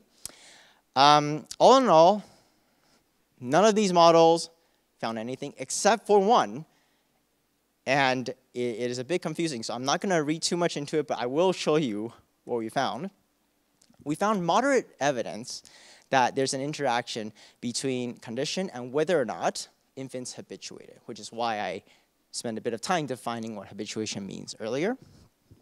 To kind of clarify, when I say an infant did not habituate, that means their attention never dropped below that criteria. They just either kept staring at the screen or they were really inattentive to start with. Either way, their attention across the multiple trials was about the same. But when we take a closer look, we find that the habituated infants showed a preference for the push-up character, but in the non-social condition, which is the exact opposite of what we would expect. And the infants who didn't habituate still choose that chance for the social, but now they, for some reason, prefer the push-down character. What does this all mean? I really don't know. We've been having a lot of long meetings to try to figure out what this means. We have some suspicions that maybe it has to do with some sort of Goldilocks effect, where infants who maybe this stimuli is just too fast or too difficult for some infants, so they kind of mentally check out and they start doing weird things. But it's all speculation at this point.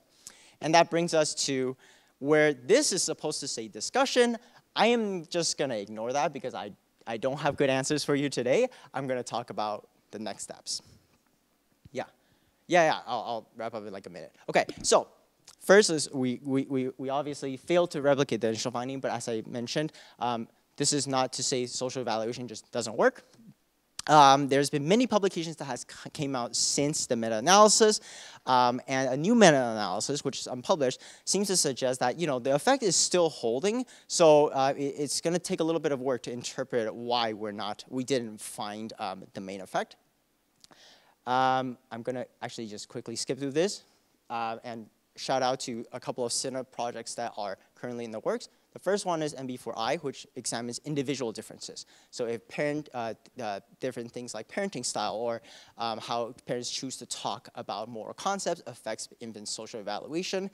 And all of this data is currently being analyzed, but there seems to be some connection so far where infants' pro-social behavior is positively related to things like parental curiosity in infants' own mental states and the frequency of parents playing social games with their infants. So some individual differences potentially there. And finally, we're also looking at emotional responses using fax coding to see if infants, we have lots of great videos of babies reacting to these helping scenes. We wanted to see if any emotional responses predict their social preference, as well as if any partial responses predict their preference as well. So, sorry, that was a little bit rushed, but just a quick thank you to my advisor, Kyla Hamlin, who kind of stick her neck out there on the chopping block, putting her work out there, and really being instrumental in helping make this happen, as well as my co-lead, Kelsey Luca, who has been a great mentor in helping me as early as I was an undergrad to co-lead this project.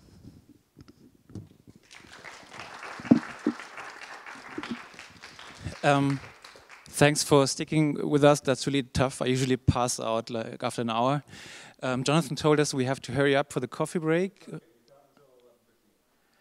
Okay, so maybe let's start now, and I hope it's okay for you if you postpone questions to the break, or maybe afterwards, and see you back at 11:15. Thank you very much.